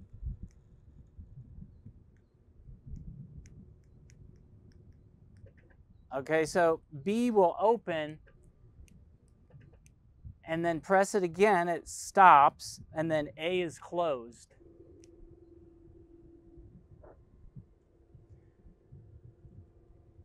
To turn on the LEDs, there's a switch on the inside. So that's your remote for your awning. There's a sliding cover here that you can push up to block the buttons so you don't inadvertently press them. So you can put that on your keychain.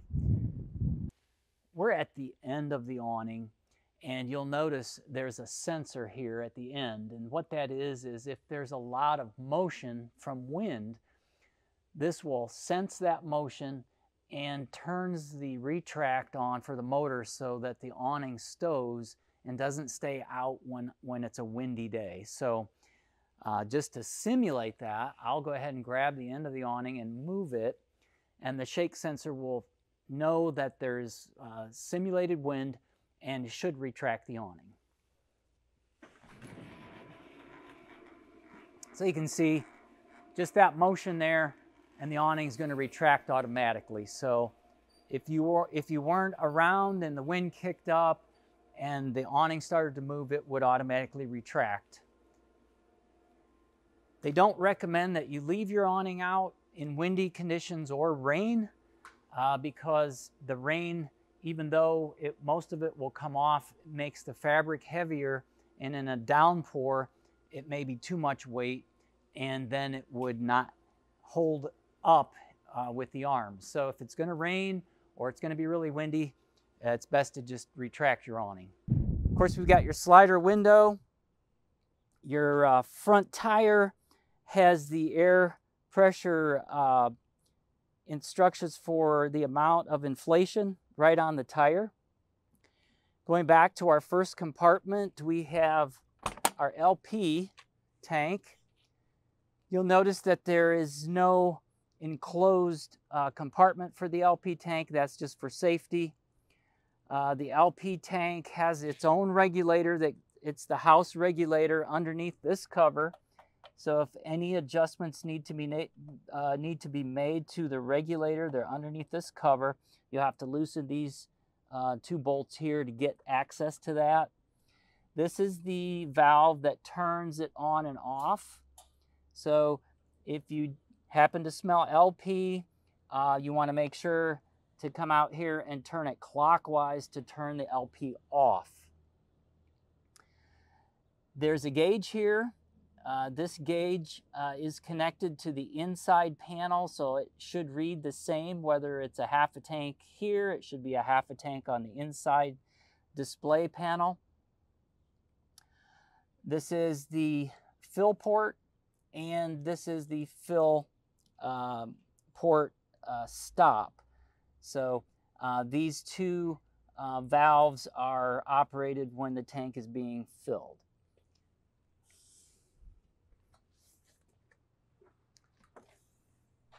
Our next compartment has a lock on it and an interior light here for on and off. There's a panel on the back here with an ABS cover. So we take that off, we'll notice that all of the fuses that you can see are labeled here, along with our battery disconnect and our charge bridge solenoid. Some of the fuses are replaceable style like these. Some are resettable fuses like these. So if at any time, for instance, your entrance or entry step wasn't working, you would go to F7 and you would check F7 fuse, which is right here, and make sure that that it's working or that it's on or it's inserted. If it's inserted but it's not working, you can pull the fuse out, check it, make sure that it's good. If it's not, you'll need to replace it. Just going from the top left to the right, this is the battery disconnect, which disconnects the house batteries from the coach. This is the charge bridge solenoid. And these are our two fuse panels that are labeled here. This is our bidirectional isolator relay.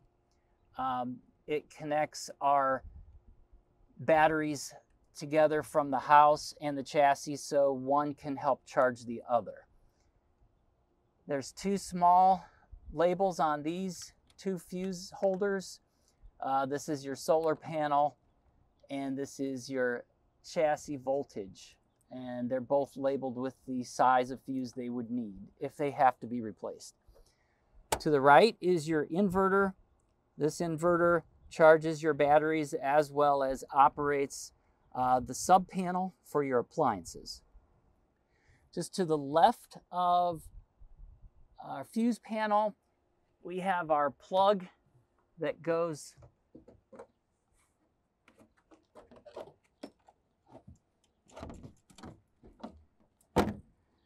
up to our TV. Our television can be pulled down so that now this turns into our outside entertainment center. The TV has an adjustable arm. You can grab a hold of the arm and pull it out and adjust or tilt to the left or right. You have your radio. Your radio here can be turned on and off and be paired with Bluetooth. Of course, this is your volume and your tuning here and your selection for band. This is your on and off here on the top left. So when you're finished here, just turn that off. There is also a USB port here. You can just close this, and there's a magnet here on the back side of the arm.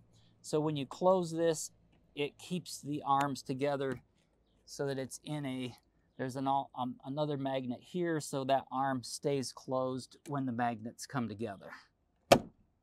You can hear it close. So if you lift that up to store it, just push back and make sure to lock it in place. The Velcro straps hold this panel against our fuses and our disconnects. There's an additional plug here for other accessories, GFCI protected, and of course the light that we showed you earlier. To lock this compartment, it's a black key to lock and unlock. There's a number here.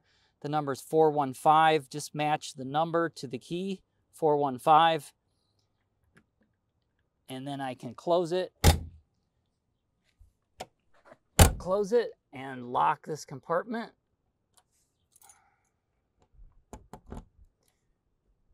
Now the compartment's locked. To unlock, just turn it vertically. Now it's unlocked. Moving over to the door, the entrance door and steps. The steps automatically open when the door opens, but if the screen stays closed, the steps won't come open. So let's open this up to look. So our screen door, if we would pull it away from the main entrance door, there's a magnet here, but we can pull that. If we close that, you can see the steps will also close. If you want the steps to stay out, there's a step override switch, which I'll turn on. And once I press that in the overhead, the steps will no longer activate when the screen door closes. So now they stay out. So this is you'd want to have that on so that the steps don't keep going in and out as you go out in and out of your coach. To lock and unlock the door, you can do it manually here and with the keys. There's numbers on the keys as well. So if we just pair the right key with our lock, we can unlock or lock here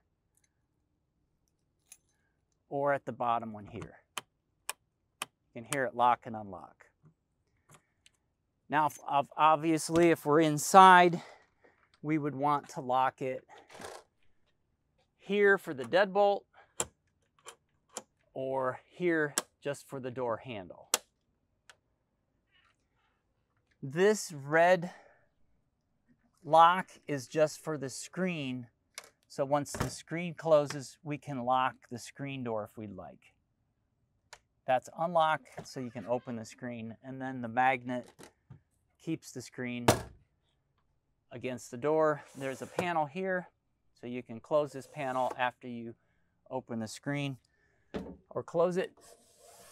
There is a blind here, so you can get fresh air in, or you can block the sunlight with that screen and keep your coach bug proof when you close this door or the screen door. There's a speaker here that's connected to our outside entertainment center. Our next compartment over is our freshwater tank. The freshwater tank has a drain here. If we need to empty the tank, we just open this drain like this. That's open and up is closed. This is a slide room controller for the bedroom slide out. When you turn it on, there is an LED display that comes up in the window. That's the amount of amperage that will be used to open and close that slide out. Next compartment over is our vacuum and our accessory bag. All of your accessories are inside here. And we'll go inside the coach in a little bit and we'll demonstrate that. But you can use this vacuum right here and attach it to this opening. There's a slot here you can lift up and you can attach your vacuum right here. And you can use your accessories outside if you'd like. We have we have our interior light here. This, of course, is the plug for our vacuum here. And this ABS cover covers the controls for your main patio awning above. Just above this baggage compartment is your propane furnace. It's a Suburban furnace. There's a warning here. Don't block the opening, and hot. So when your furnace is operating, you want to make sure to keep anything away from here because it's an intake and an exhaust. The exhaust is coming out here, so it's going to be extremely hot, and you want to touch it or get anything close to it.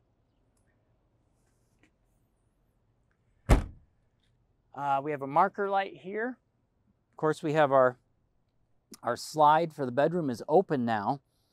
There's an access panel underneath that you can access the motor for the slide room, and it's an electric motor. This is another storage compartment with your tank heat plugged in here for your tank heaters. The tank heaters have to have a small amount of fluid in them in order for them to operate. We'll refer to your owner's manual for the amount, but if the tanks are empty, the tank heater won't come on. This is an additional plug, GFCI and interior light. So moving back past our slide out, we have our rear entrance door. The rear entrance door and handle are the same as the front, with the steps that open and close when you open the door. And of course, this is the entrance to our toy hauler area. Everything is the same as far as the door locks, handle, screen, and blinds, and step override switch. So if we want to override the steps to make sure they stay out. So if we want to override the steps, the step override switch is just inside the door, not in the overhead.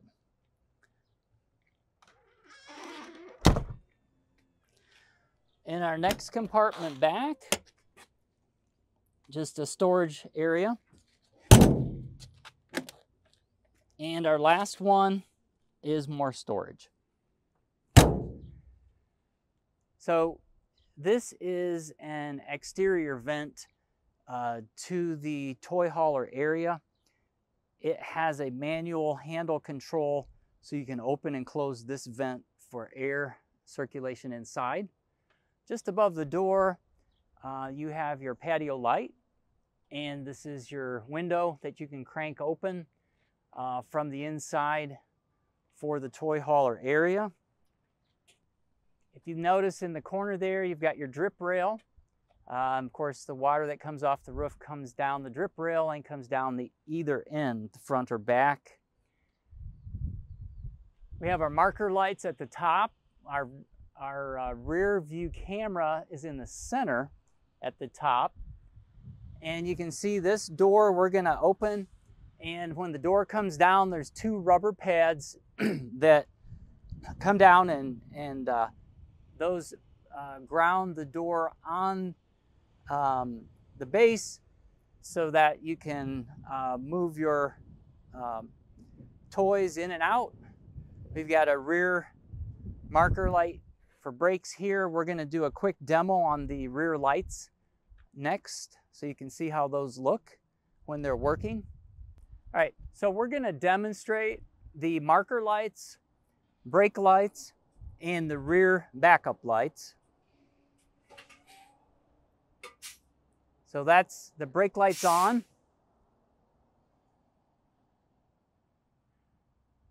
Marker lights on.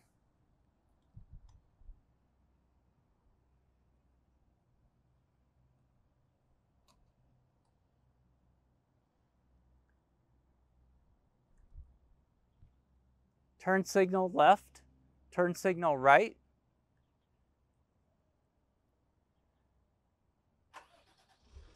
So now he started the coach. We're going to put it in reverse. So you can see our backup lights should come on here. So there's your backup lights. All right, now we'll turn the coach off.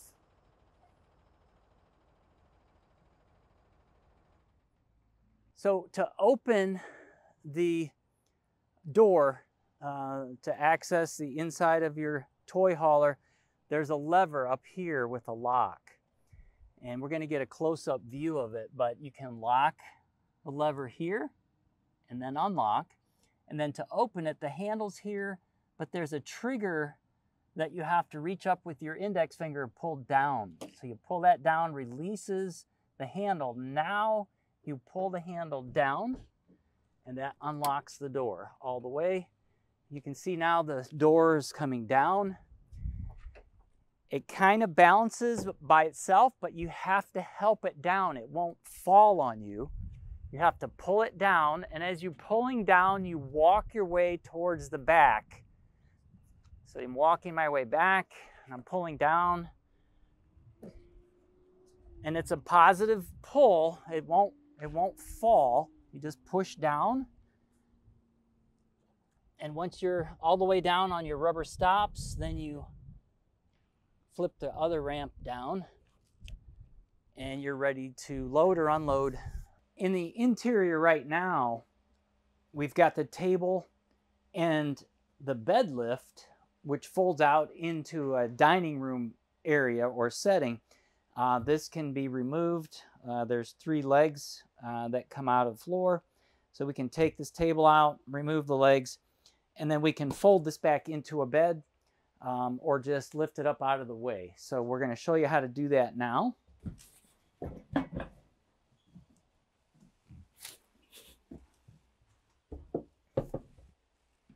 So these are installed with 3 locking pins. So you just turn it until it goes in, turn it to lock, and then tighten it here. So just the reverse of that. Now the leg is tight. So to unlock your legs, you just rotate counterclockwise. Then you can unlock and remove. All 3 legs are the same. After you put the leg, or take the leg out, you want to put these caps back on. And that covers the whole opening. So if you're going to use this as a sofa, you'd want to use the support leg. So moving that support leg down to the center, there's an unlock pin on the back. So just press the unlock pin and rotate it down. Then when it's in the center, you'll hear it lock back into place. So there you're locked. And now you have the extra support for when you're using it as a dining table or sofa, or if you use it as a bed, when it's folded out this way, you can see the locking mechanism is here. So you press that, open it up, and you can see it locks back in to that hole. So now you're locked in place. Now you can use it as a bed. You'll need to do both sides the same. When you want to fold this back up, you just unlock that and it will lock back into place here. So that's set up as a couch now. But to lock this back up, just press on the tab back here. In this spot here, press on that. It'll unlock and then just fold it up and you can hear it click and lock back into place there. You've got 2 sets of bunks or beds here. If you want to just lower the one, you would leave the 4 pins in, which are here. All right, so I want to leave those in if I just want to lower one, the lower one down, and that switch is right here on the wall. So then I would just lower this down. But if I want to lower both of the bunks, then I want to pull all these 4 pins out of each one of the rails. So that's a rail, pull that pin, pull this one, and the other 2 on the other side.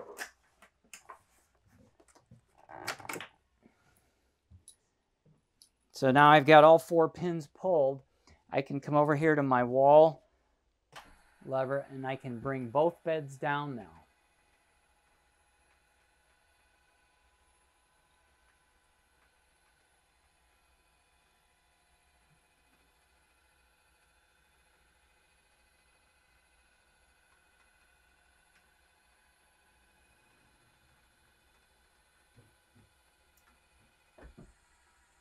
So the micro switch for the top bunk stopped the upper bunk, but the lower one will continue on down.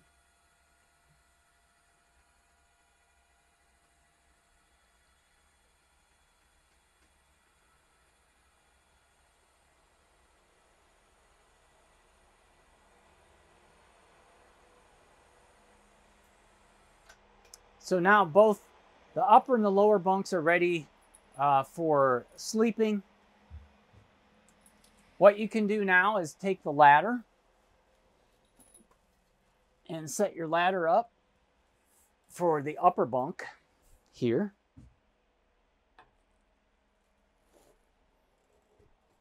So now you have access to the upper bunk and the lower bunk. Again, we talked about it a little earlier, but before you put weight on the lower bunk, you want to lower these 2 arms down to support that weight. Whether you're folding it into a bed or if you're folding it into a sofa, then you just want to lower this leg down to support people that might be using it as a sofa or a dining table and sofa. So the reverse of that to store it would be the same.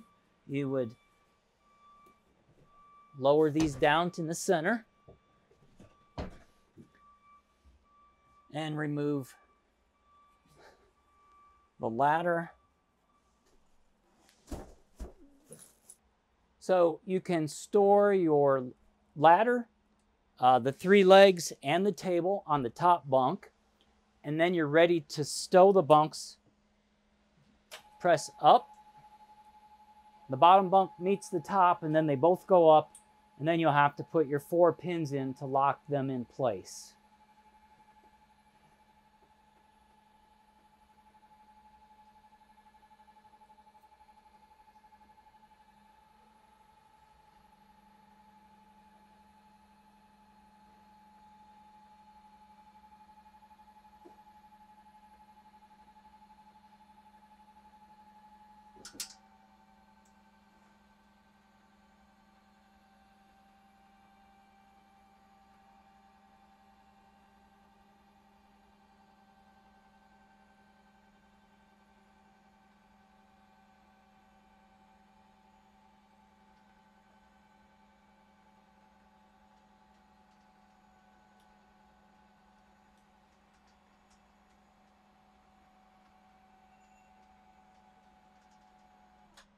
Okay, now we take our locking pins, since we're all the way up. So in the back here is an extra 120 volt outlet. Both windows have a window covering. This is an escape window, egress window. So in case you would have an emergency and need to escape, this is the window you'd want to go out of. Just release the red handles up and go out this way.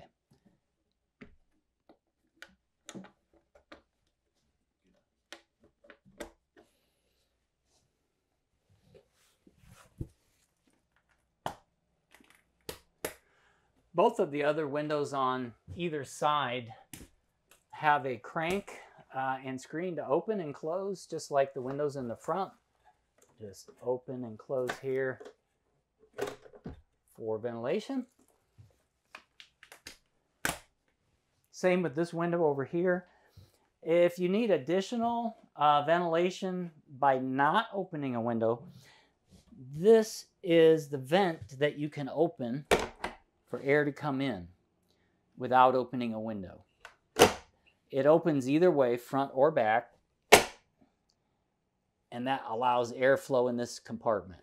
It has another one just like that up here. So open, closed, or open, closed. Another 120 volt outlet here. There is a dryer vent here if you installed a dryer in this area. There are smoke detectors on both sides of the ceiling here. They test the same way as the one in the front. Press and hold the center. You'll hear the tone. You can also see the LED light. If you don't see the LED light or hear the tone, pull that cover down and replace the 9-volt battery. The speakers here in the back are integrated into the sound system.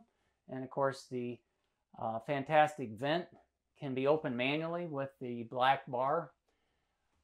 It is turning on and off here with the wall switch, just on and off, the same way as the one in the bathroom. We have the patio light here. There is a fuel pump here. The fuel pump is for the auxiliary fuel tank. Dinette lighting, exterior lighting, and step lighting. Door locks are the same as the front door. There's an independent thermostat for this rear area compartment of the toy hauler. So you'd need to turn this on, and then you will be able to go to mode, and then you can choose to turn on the air conditioner in this rear zone. This is the temperature sensor for the rear zone, and of course this is the lighting control in this compartment. Just above that we have a cabinet for storage, rear radio for playing with these speakers, television with remote in the kitchen. The remote is there, and our lighting control for the entire coach is here. That works in conjunction with our wall switches, so we can turn lights on and off from different locations, and that's the junction box for those controls. With more storage here, and of course our fire extinguisher if needed. There is a manual light switch here we can turn on and off. And our door to the front of the coach. So for your tie-down straps for stabilizing your cargo in this area, or your motorcycles, ATVs, whatever, these are your tie-downs, and they can be moved to any one of these locations forward and back. You just have to lift up and turn slightly and then slide it to unlock. And then you can put it into any location you like. Just put it into that location, push down, turn it slightly, move it into place, and now you're locked in that spot. Again, basically just lift, turn, slide, and move it where you want. You have a remote control for the screen on the back, up and down. Just press once and the screen will go all the way down. You can stop it at any point and then continue on, or go back up.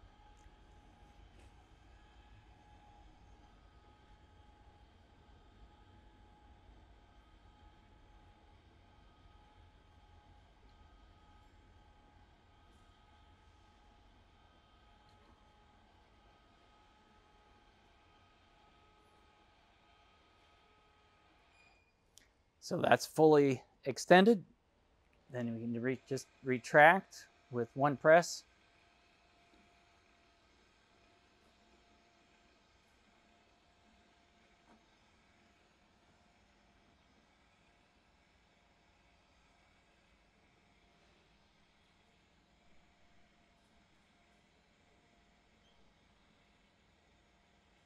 To close it, it's just the exact opposite. You just flip up the small ramp. Now you're going to have to grab the corner at the back and lift. Be sure and use your legs, not your back. Lift up. And just walk your way towards the bottom of the door. You close it. Now the latch just locks and you'll hear it click. Once the handle is locked in place, this lever will snap. You'll hear it click, and that's latched, but then you can additionally lock here if you like. So that's latched. The door is closed, but in addition to that, I could lock it if I want. Of course, at the center bottom, you've got your Bargman plug for tow vehicle or trailer and hitch. Coming around to the driver's side, we've got a marker light here. You'll notice there's a warning here that the connection for your 120 volt shouldn't exceed the 50 amp rating. Your short cord is already plugged in, but once you extend it, you want to make sure and put it in this rubber connection so that it stays in place. If you look at the back of the compartment, you'll see the voltage reading for our plug. Once it's plugged in, the LED display, it monitors the power. If there's a fault, that small window will tell you the fault. In addition to that, the surge guard protector above that is a transferring switch. It transfers either using the power from our short cord or the gray one from our generator. Our generator is priority, so if we turn our generator on, it's going to choose that surge guard is going to choose the gray cord for power and disconnect from our shore cord. If you turn your generator off, it will reconnect to the shore cord for power, and that is always a priority is set for the generator. There's a small connection here for your cable. If the park that you're at has a cable connection, you can connect that here and you'll be able to watch cable inside. We'll go over that later.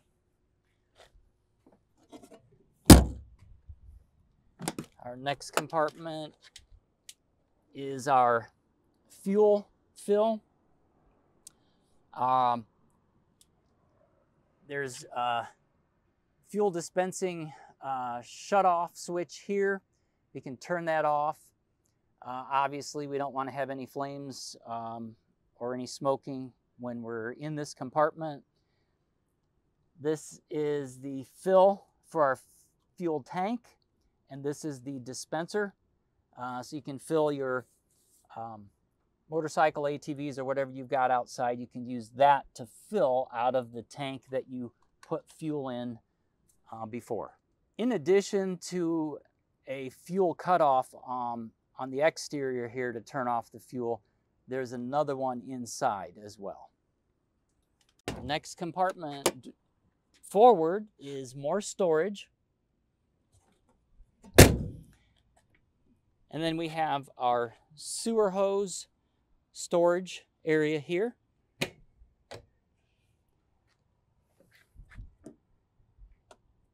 We have our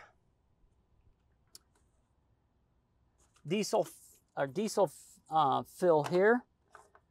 So that's where you would put your diesel fuel for the front engine diesel. Of course, this is our full wall slide. Our full wall slide is for the whole living room area. Our next compartment forward is for our tank and sewage when we want to drain them. We can empty our gray tank and our black tank here. Both of those valves are here and here.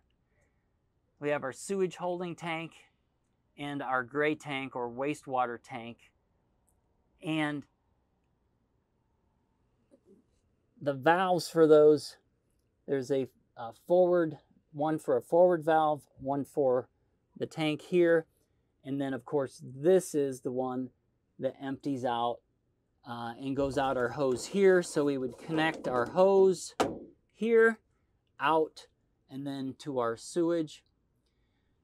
When we're done, we want to close our valves and put our cap back in place and make sure that we rotate it clockwise, because if we want that to lock in place. And then put our floor cap back on.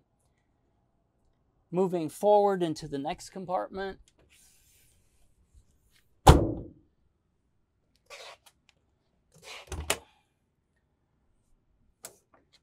This is our water control and water bay compartment. We can turn our water pump on.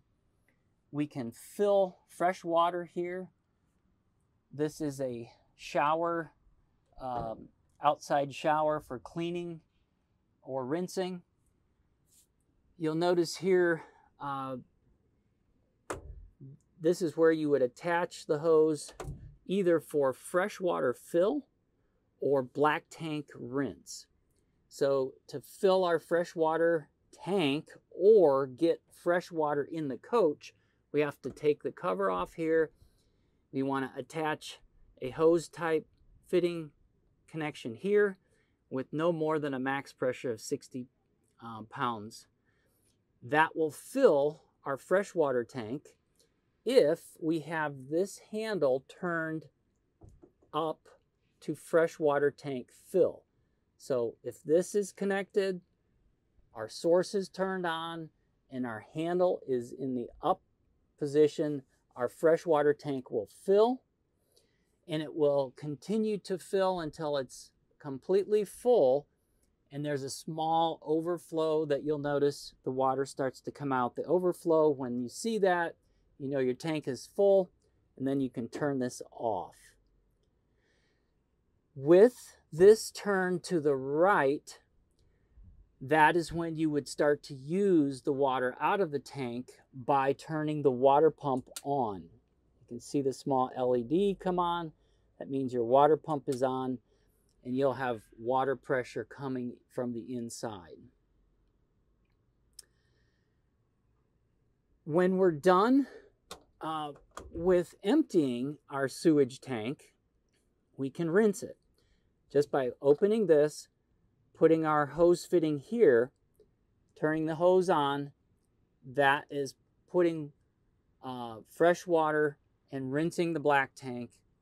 Once you rinse your black tank, you would drain it the same way that you did when you emptied your black tank out the sewer hose. So this would be the last step you take to rinse out the tank and rinse out the lines, as well as the sewer hose that goes into the drain, so that everything's clean.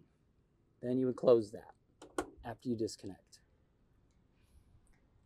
To operate the shower, you just use the wand. You have to turn it on here and here for warm or hot, and this one for cold. You can turn it on and off right here. So you can turn it on first here, and then you can turn it on and off here. With your coach, when it comes new, is a filter. This is your whole house filter. This is where you would insert it. So you would unlock this and turn this off, and then you would insert the filter and then put the cover back in place. So then all of the water that's going into your fresh tank is being filtered before you use it or drink the water. At the base here, you've got your cold and your hot. Low point drains for winterizing. You would want to open these like that, and that drains the water out of all your cold and hot lines so that you can winterize your coach for storage. If you're ready to winterize your coach, you'll notice in this compartment is the hose that's used to suck the winterizing solution into the water pump. It comes up, it goes into the water pump, and then it goes into all the water lines in your appliances and in your drains. By opening this one and closing this one, this water pump pulls that winterizing solution in. And once you turn on all the valves in the shower, the kitchen, the bathroom, and all of your appliances so that you've got winterizing solution in it, then you would turn the water pump off and put these back in the position that they were. Then your coach is winterized. This compartment here that you're looking at has a protective box cover over the drain for your kitchen water. Your wastewater that comes out of the kitchen area goes into this small tank, and then it is pumped into the gray tank in the back. You have to have 120 volt power, whether that's you're plugged into shore power or your inverter's on, for that to drain the water into the gray tank from your kitchen. This control here is for the full wall slide, moving in and out. It controls both of the motors. You have two motors on your slide rim pulling it in and out, and that's your motor controller.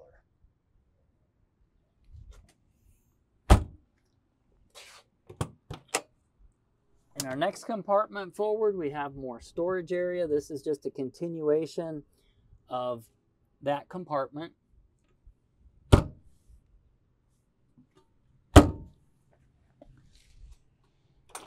And this is, next compartment is our generator, our Cummins generator.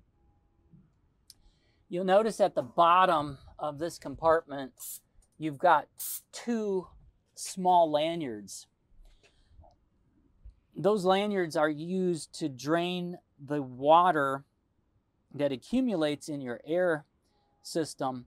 So every time you use your coach to get rid of all the water in your air system, you should activate these by pulling them. That opens that small valve and it drains the water out of your air system. This is your Cummins generator. Operating instructions and manual are here. The on-off switch is here. For manually start, you can start it from the inside with the panel just by pressing the start here. You hear it prime and start, and then down is stop. Once it starts, we'll go ahead and shut it off. So in addition to the on or start and stop switch, even if you start your generator, it won't send power in your coach unless you have this breaker turned on or up. So that has to be up. If it's tripped, it'll be kind of halfway in between. You have to go all the way off and then back up to get power from your generator. Just remember that.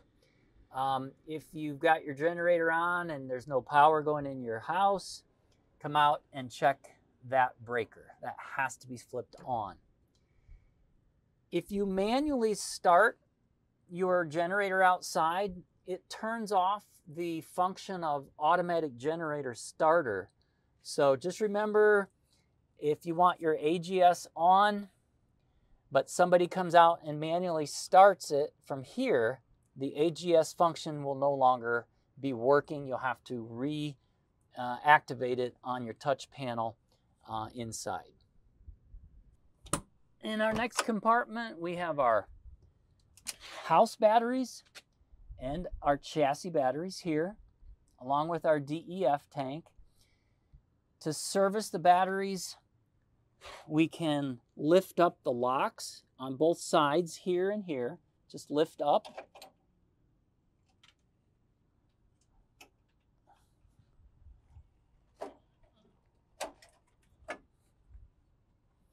Now we can pull the tray out. We can open the batteries and check the fluid just by rotating these locks like that. We can lift these up. These are lead acid batteries. Check the fluid, add distilled water if needed, put the cover back on, and rotate clockwise to lock it back in place. You should check your batteries, especially in hot weather, because you will lose fluid over time. You want to keep the fluid above the top of the plates. That's how you check these batteries. Those are AGM batteries. They are maintenance free, so you won't need to add fluid to those. If you replace batteries, look at the wiring diagram to make sure you have your connections correct before you turn the battery disconnect back on. If you're not getting any power in the house, there's a fuse. The fuse is right there.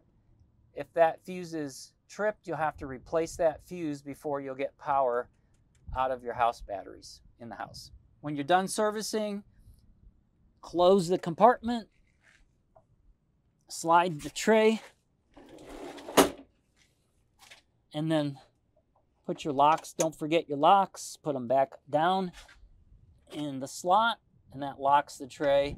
You'll notice there is no enclosure for the batteries because of the gases that the batteries produce. You want to make sure that they're not in an enclosed area. Our jack system solenoids you can see over there. If you need to add fluid to your jack system,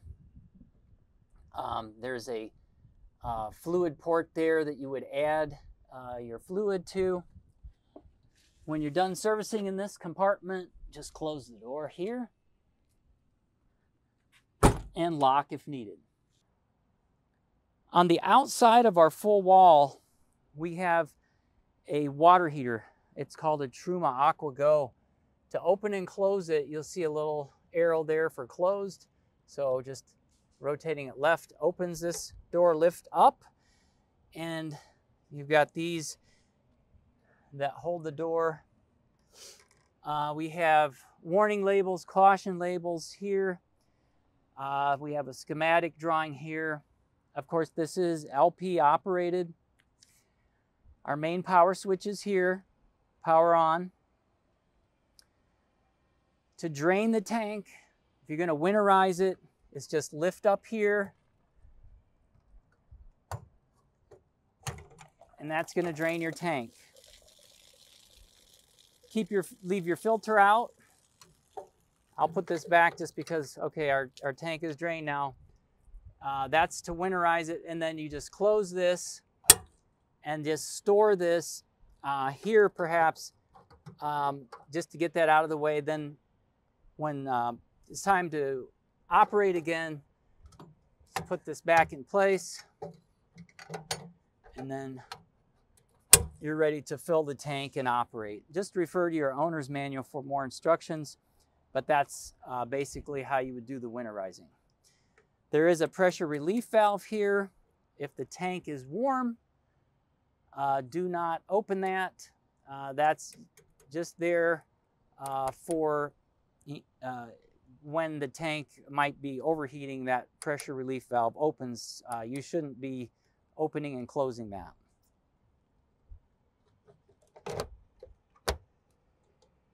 And just turn clockwise to lock. Obviously, you're going to have hot air coming from this area, so you don't want to put anything too close. That air coming out is rather warm.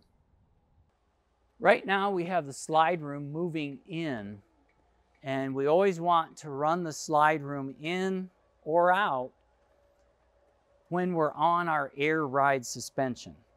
So when we come to our destination, we're on our air ride, and that's when we want the slide to move out, then our jacks would go down.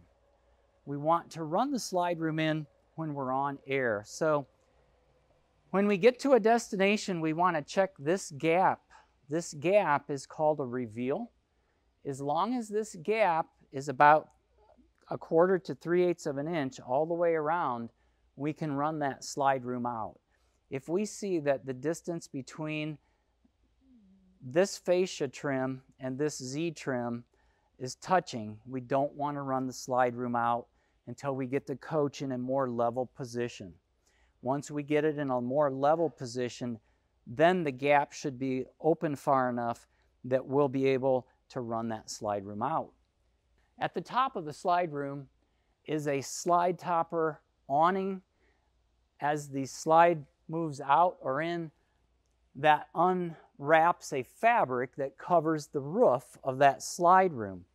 So before you run that slide all the way in, you want to look on both ends to make sure there's no branches or any maybe snow that got put under there if you're in bad weather.